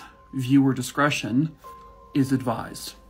This insanity was the La Quimera, and it was located at a theme park in Mexico called La Fiera Chapultepec. It opened in 1964, and it's located, or was located, in Mexico City. Not a super large place, but the La Quimera ride was by far its most popular. It had 3 distinctive loops, reached top speeds of 53 miles per hour, or 85 kilometers an hour, had a G-force of 4.7, and its highest point was 111 feet. It basically consisted of a train. Each train held about 20 people. It was September 28th, 2019. Towards the end of the ride, the last car, and this was caught on video, it's a bad photo of it, but the last car derailed completely and then flipped kind of almost upside down. This happened at approximately 33 feet up, or 10 meters.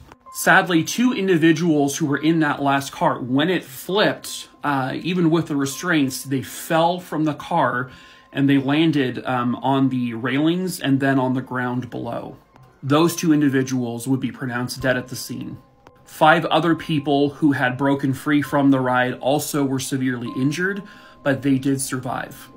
This incident caused there to be a major investigation done at this theme park.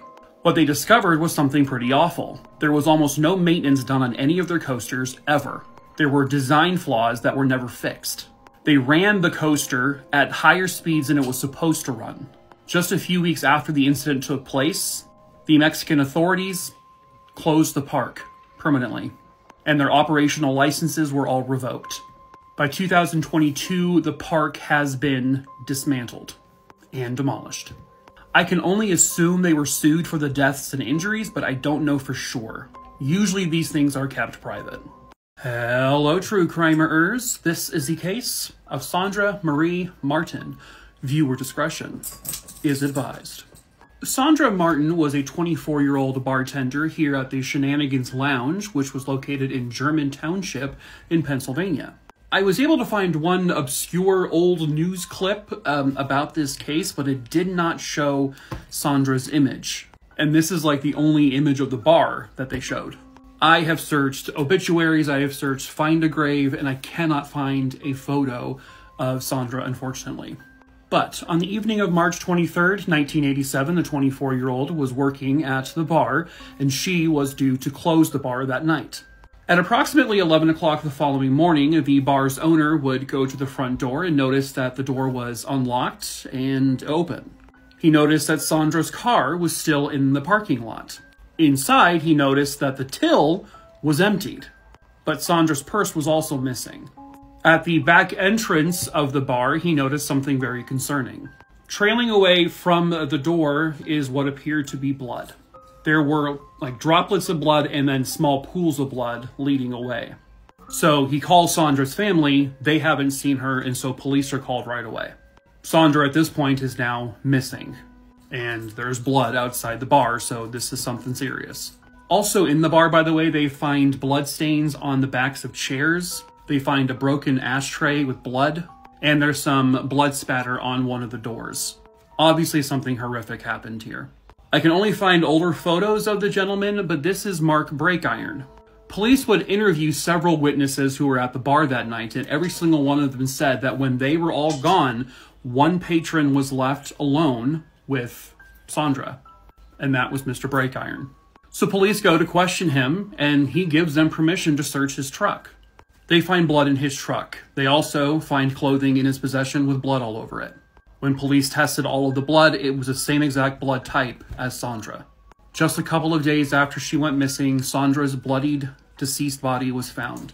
And it was found just outside of where his grandparents lived in like a wooded area. On April 3rd, 1987, he was arrested and charged with her murder. It's believed that that night he robbed Sandra, and one thing led to another where he had to kill her and then dispose of her body. At his trial in 1988, he tried to say that it was in some kind of self-defense, that she had struck him first after he made a move on her. But the jury didn't buy it. He was found guilty and convicted and sentenced to death. Because of some issues with some witnesses, his conviction was overturned and he was retried in 2017. This time he was found guilty and sentenced to life in prison without parole. He has since tried to appeal, but lost. In the early morning hours of October 17th, 2000, a woman would leave this pub and has never been seen since. Hello, true crimerers. This is the case of Regina Marie Boz. Viewer discretion is advised. Regina Boz, pictured here in the middle, was born into a large family. She was the third of 7 total siblings. She would go by Gina to most people in her life. People described her as someone that would just light up a room the moment she entered. She had a ton of creativity, she loved art, and she loved music. She had also been married twice, and with her first husband, she did have 3 kids, and both of her divorces ended amicably. Shortly before this case happened in Lincoln, Nebraska, she got herself a job at a FedEx. Her sister said she was really excited for the job. Gina, being a talented musician who loved playing the guitar, she also loved doing open mic nights. And Duggan's Pub there in the Lincoln, Nebraska area hosted these. Gina arrived at the pub sometime around 8 or 9 and she would do a set. Her ex-husband was also there. He said she was in really good spirits. She was laughing and having a great time. He left the pub around 10 p.m. Other witnesses said that Gina was at the pub until sometime around 1 o'clock in the morning when she left. From there, she was supposed to go to her boyfriend Michael's place. Her and her boyfriend had apparently gotten into some kind of argument a few hours before she went to the pub, but she was still expected at his place after being here. She never got there. Her boyfriend woke up sometime around midnight, realized she wasn't there, and then he just went back to bed. He says around 6:30 the next morning, he called her kids. They said they haven't seen her. He calls again at 6:38 a.m., and again, they haven't heard from her. He then calls the police to report her missing, and then that's when a private investigator gets involved.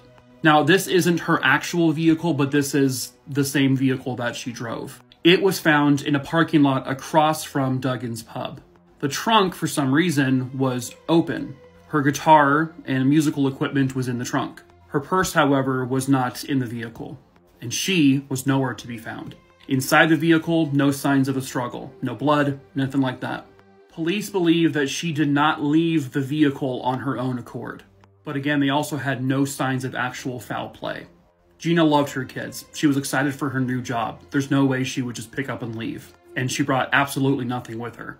Police interviewed her friends, her family, her exes, people at the bar, and they couldn't develop any leads from any of it. Her boyfriend took a lie detector test. He passed with flying colors. They didn't believe he had anything to do with it. Her sister believes that she was met by someone she probably knew and was kidnapped. But she's never been seen since. If you have information, call 402-441-7204. He was just walking home, but he would become the victim of a hate crime. Hello, true crimerers. This is the case of Terry Knutson. Viewer discretion is advised. Tyrell Dale Knutson, who would go by Terry, he was born on November 28th, 1944. And he lived his entire life in Minnesota, specifically in the Minneapolis area. Unfortunately, this is the only photo of Terry that I can find, and there really isn't a lot of information about this case. I do know that Terry graduated from St. Louis Park Senior High School in 1962. Terry was also gay. And then by 1979, he is apparently working as a maitre d' here at the Minneapolis Athletic Club. It was January 6th, 1979. Terry had finished his job for the evening here at the athletic club, and it's about 2 o'clock in the morning, and he would normally walk home. His walk would take him through Loring Park, which is in Minneapolis. As he was walking through the park, and obviously it's not very populated at that time of the night, 3 teenagers, I know for a fact that one of them was 16 years old, and his name was Gregory Allen Smith, they would approach Terry. Gregory Smith had told his 2 friends, hey, I want to go rob and then they used the F slur for gay people. Apparently they knew Terry was gay, they saw him walking through the park, and they grabbed a large metal pipe. The 3 men then accosted Terry, robbed him, and then they beat him with the pipe. They used that metal pipe to bash his face in. He wasn't fighting them. He didn't provoke anything. Gregory Smith just decided this is what he wanted to do to him. After they were done beating him and left him in a bloody mess on the ground, they fled the scene. Terry, this is obviously a younger photo of him, he was 34 years old at the time, was found and rushed to the hospital, and he was in a coma from the get-go. A week later, he passed away from his injuries. I don't know exactly how they found the suspects, but they did. Now, 2 of the friends of Gregory Allen Smith basically ratted him out. They did so to get lenient sentences, which is what they got. They also interviewed friends of Gregory Allen Smith who said that Gregory was absolutely bragging and boasting about beating a F-slur to death. His 2 accomplices, like I said, got very lenient sentences. I can't find the exact time frames, but they basically got slaps on the wrist. Gregory Allen Smith, he got an intermediate sentence of 1 to 25 years, max. I don't know when he got out, but I do know that he was eventually released. I tried looking up inmate records, but I could not find a photo of him. I hope his life is hell. This is James Bain, a man who was wrongfully convicted of the kidnapping and essay of a 9-year-old boy. A man who spent 35 years in a Florida prison for a crime he never committed. A man that was exonerated and was later awarded $1.75 million from the state of Florida. But sadly, James would have to fight for every penny of that money. All thanks to a Florida law, which was initially designed to help the wrongfully convicted and is now being misused. In March of 1974, a 9-year-old Lake Wales, Florida boy was tragically kidnapped from his bed and drugged to a baseball field where he was essayed. During his interrogation, the young boy would describe his attacker as having sideburns and a mustache. A relative of the victim felt that the description matched that of James Bain, and therefore law enforcement included James Bain's photograph in a lineup of 5 other photos. Tragically, the victim would identify James Bain as his attacker from that lineup. Although law enforcement did think to collect a semen sample from the boy's undergarments, unfortunately, DNA testing was still a full 2 decades away. Even though James had no criminal record and insisted that at the time of the crime he was home watching TV with his sister, he was still put on trial with the 10th Judicial Circuit Court in Polk County, Florida. It was at that trial that the FBI would testify that the blood collected from those undergarments was type AB and James was type B, which should have excluded him immediately. Tragically, on May 23, 1974, James Bain was found guilty. James would languish in prison for over 25 years until 2001 when he began to request DNA testing from all the evidence of his case. But unfortunately, all of his requests were denied until 2005 when the Innocence Project of Florida accepted his case. In 2009, DNA testing proved that there was no biological match between James Bain and the evidence left at the crime scene, thus proving his innocence. James Bain was exonerated and released on December 17, 2009 after spending more than 35 years of his life in prison for a crime he never committed. More time than any other person exonerated by DNA evidence in the United States. James Bain was 19 years old when he went into prison and 54 years old when he was finally exonerated. When he went into prison, Nixon was president, and when he was finally released, Obama was president. James Bain was awarded over $1.75 million from the state of Florida for his wrongful conviction. But it wasn't until he went on a TV interview to discuss why the Attorney General's office was taking over 5 months to handle his compensation application that he received any of his money. This is all thanks to Florida's Clean Hands Law, which was designed to give compensation to the wrongfully convicted, but is now being misused to withhold compensation for the wrongfully convicted. Over the next several weeks, I'll be posting a series of stories of those who are wrongfully convicted and entitled to compensation. I'll also be directing you on ways that you can help. I'll be doing this in the hopes that together we can put pressure on the state to finally give those who are wrongfully convicted the compensation that they deserve.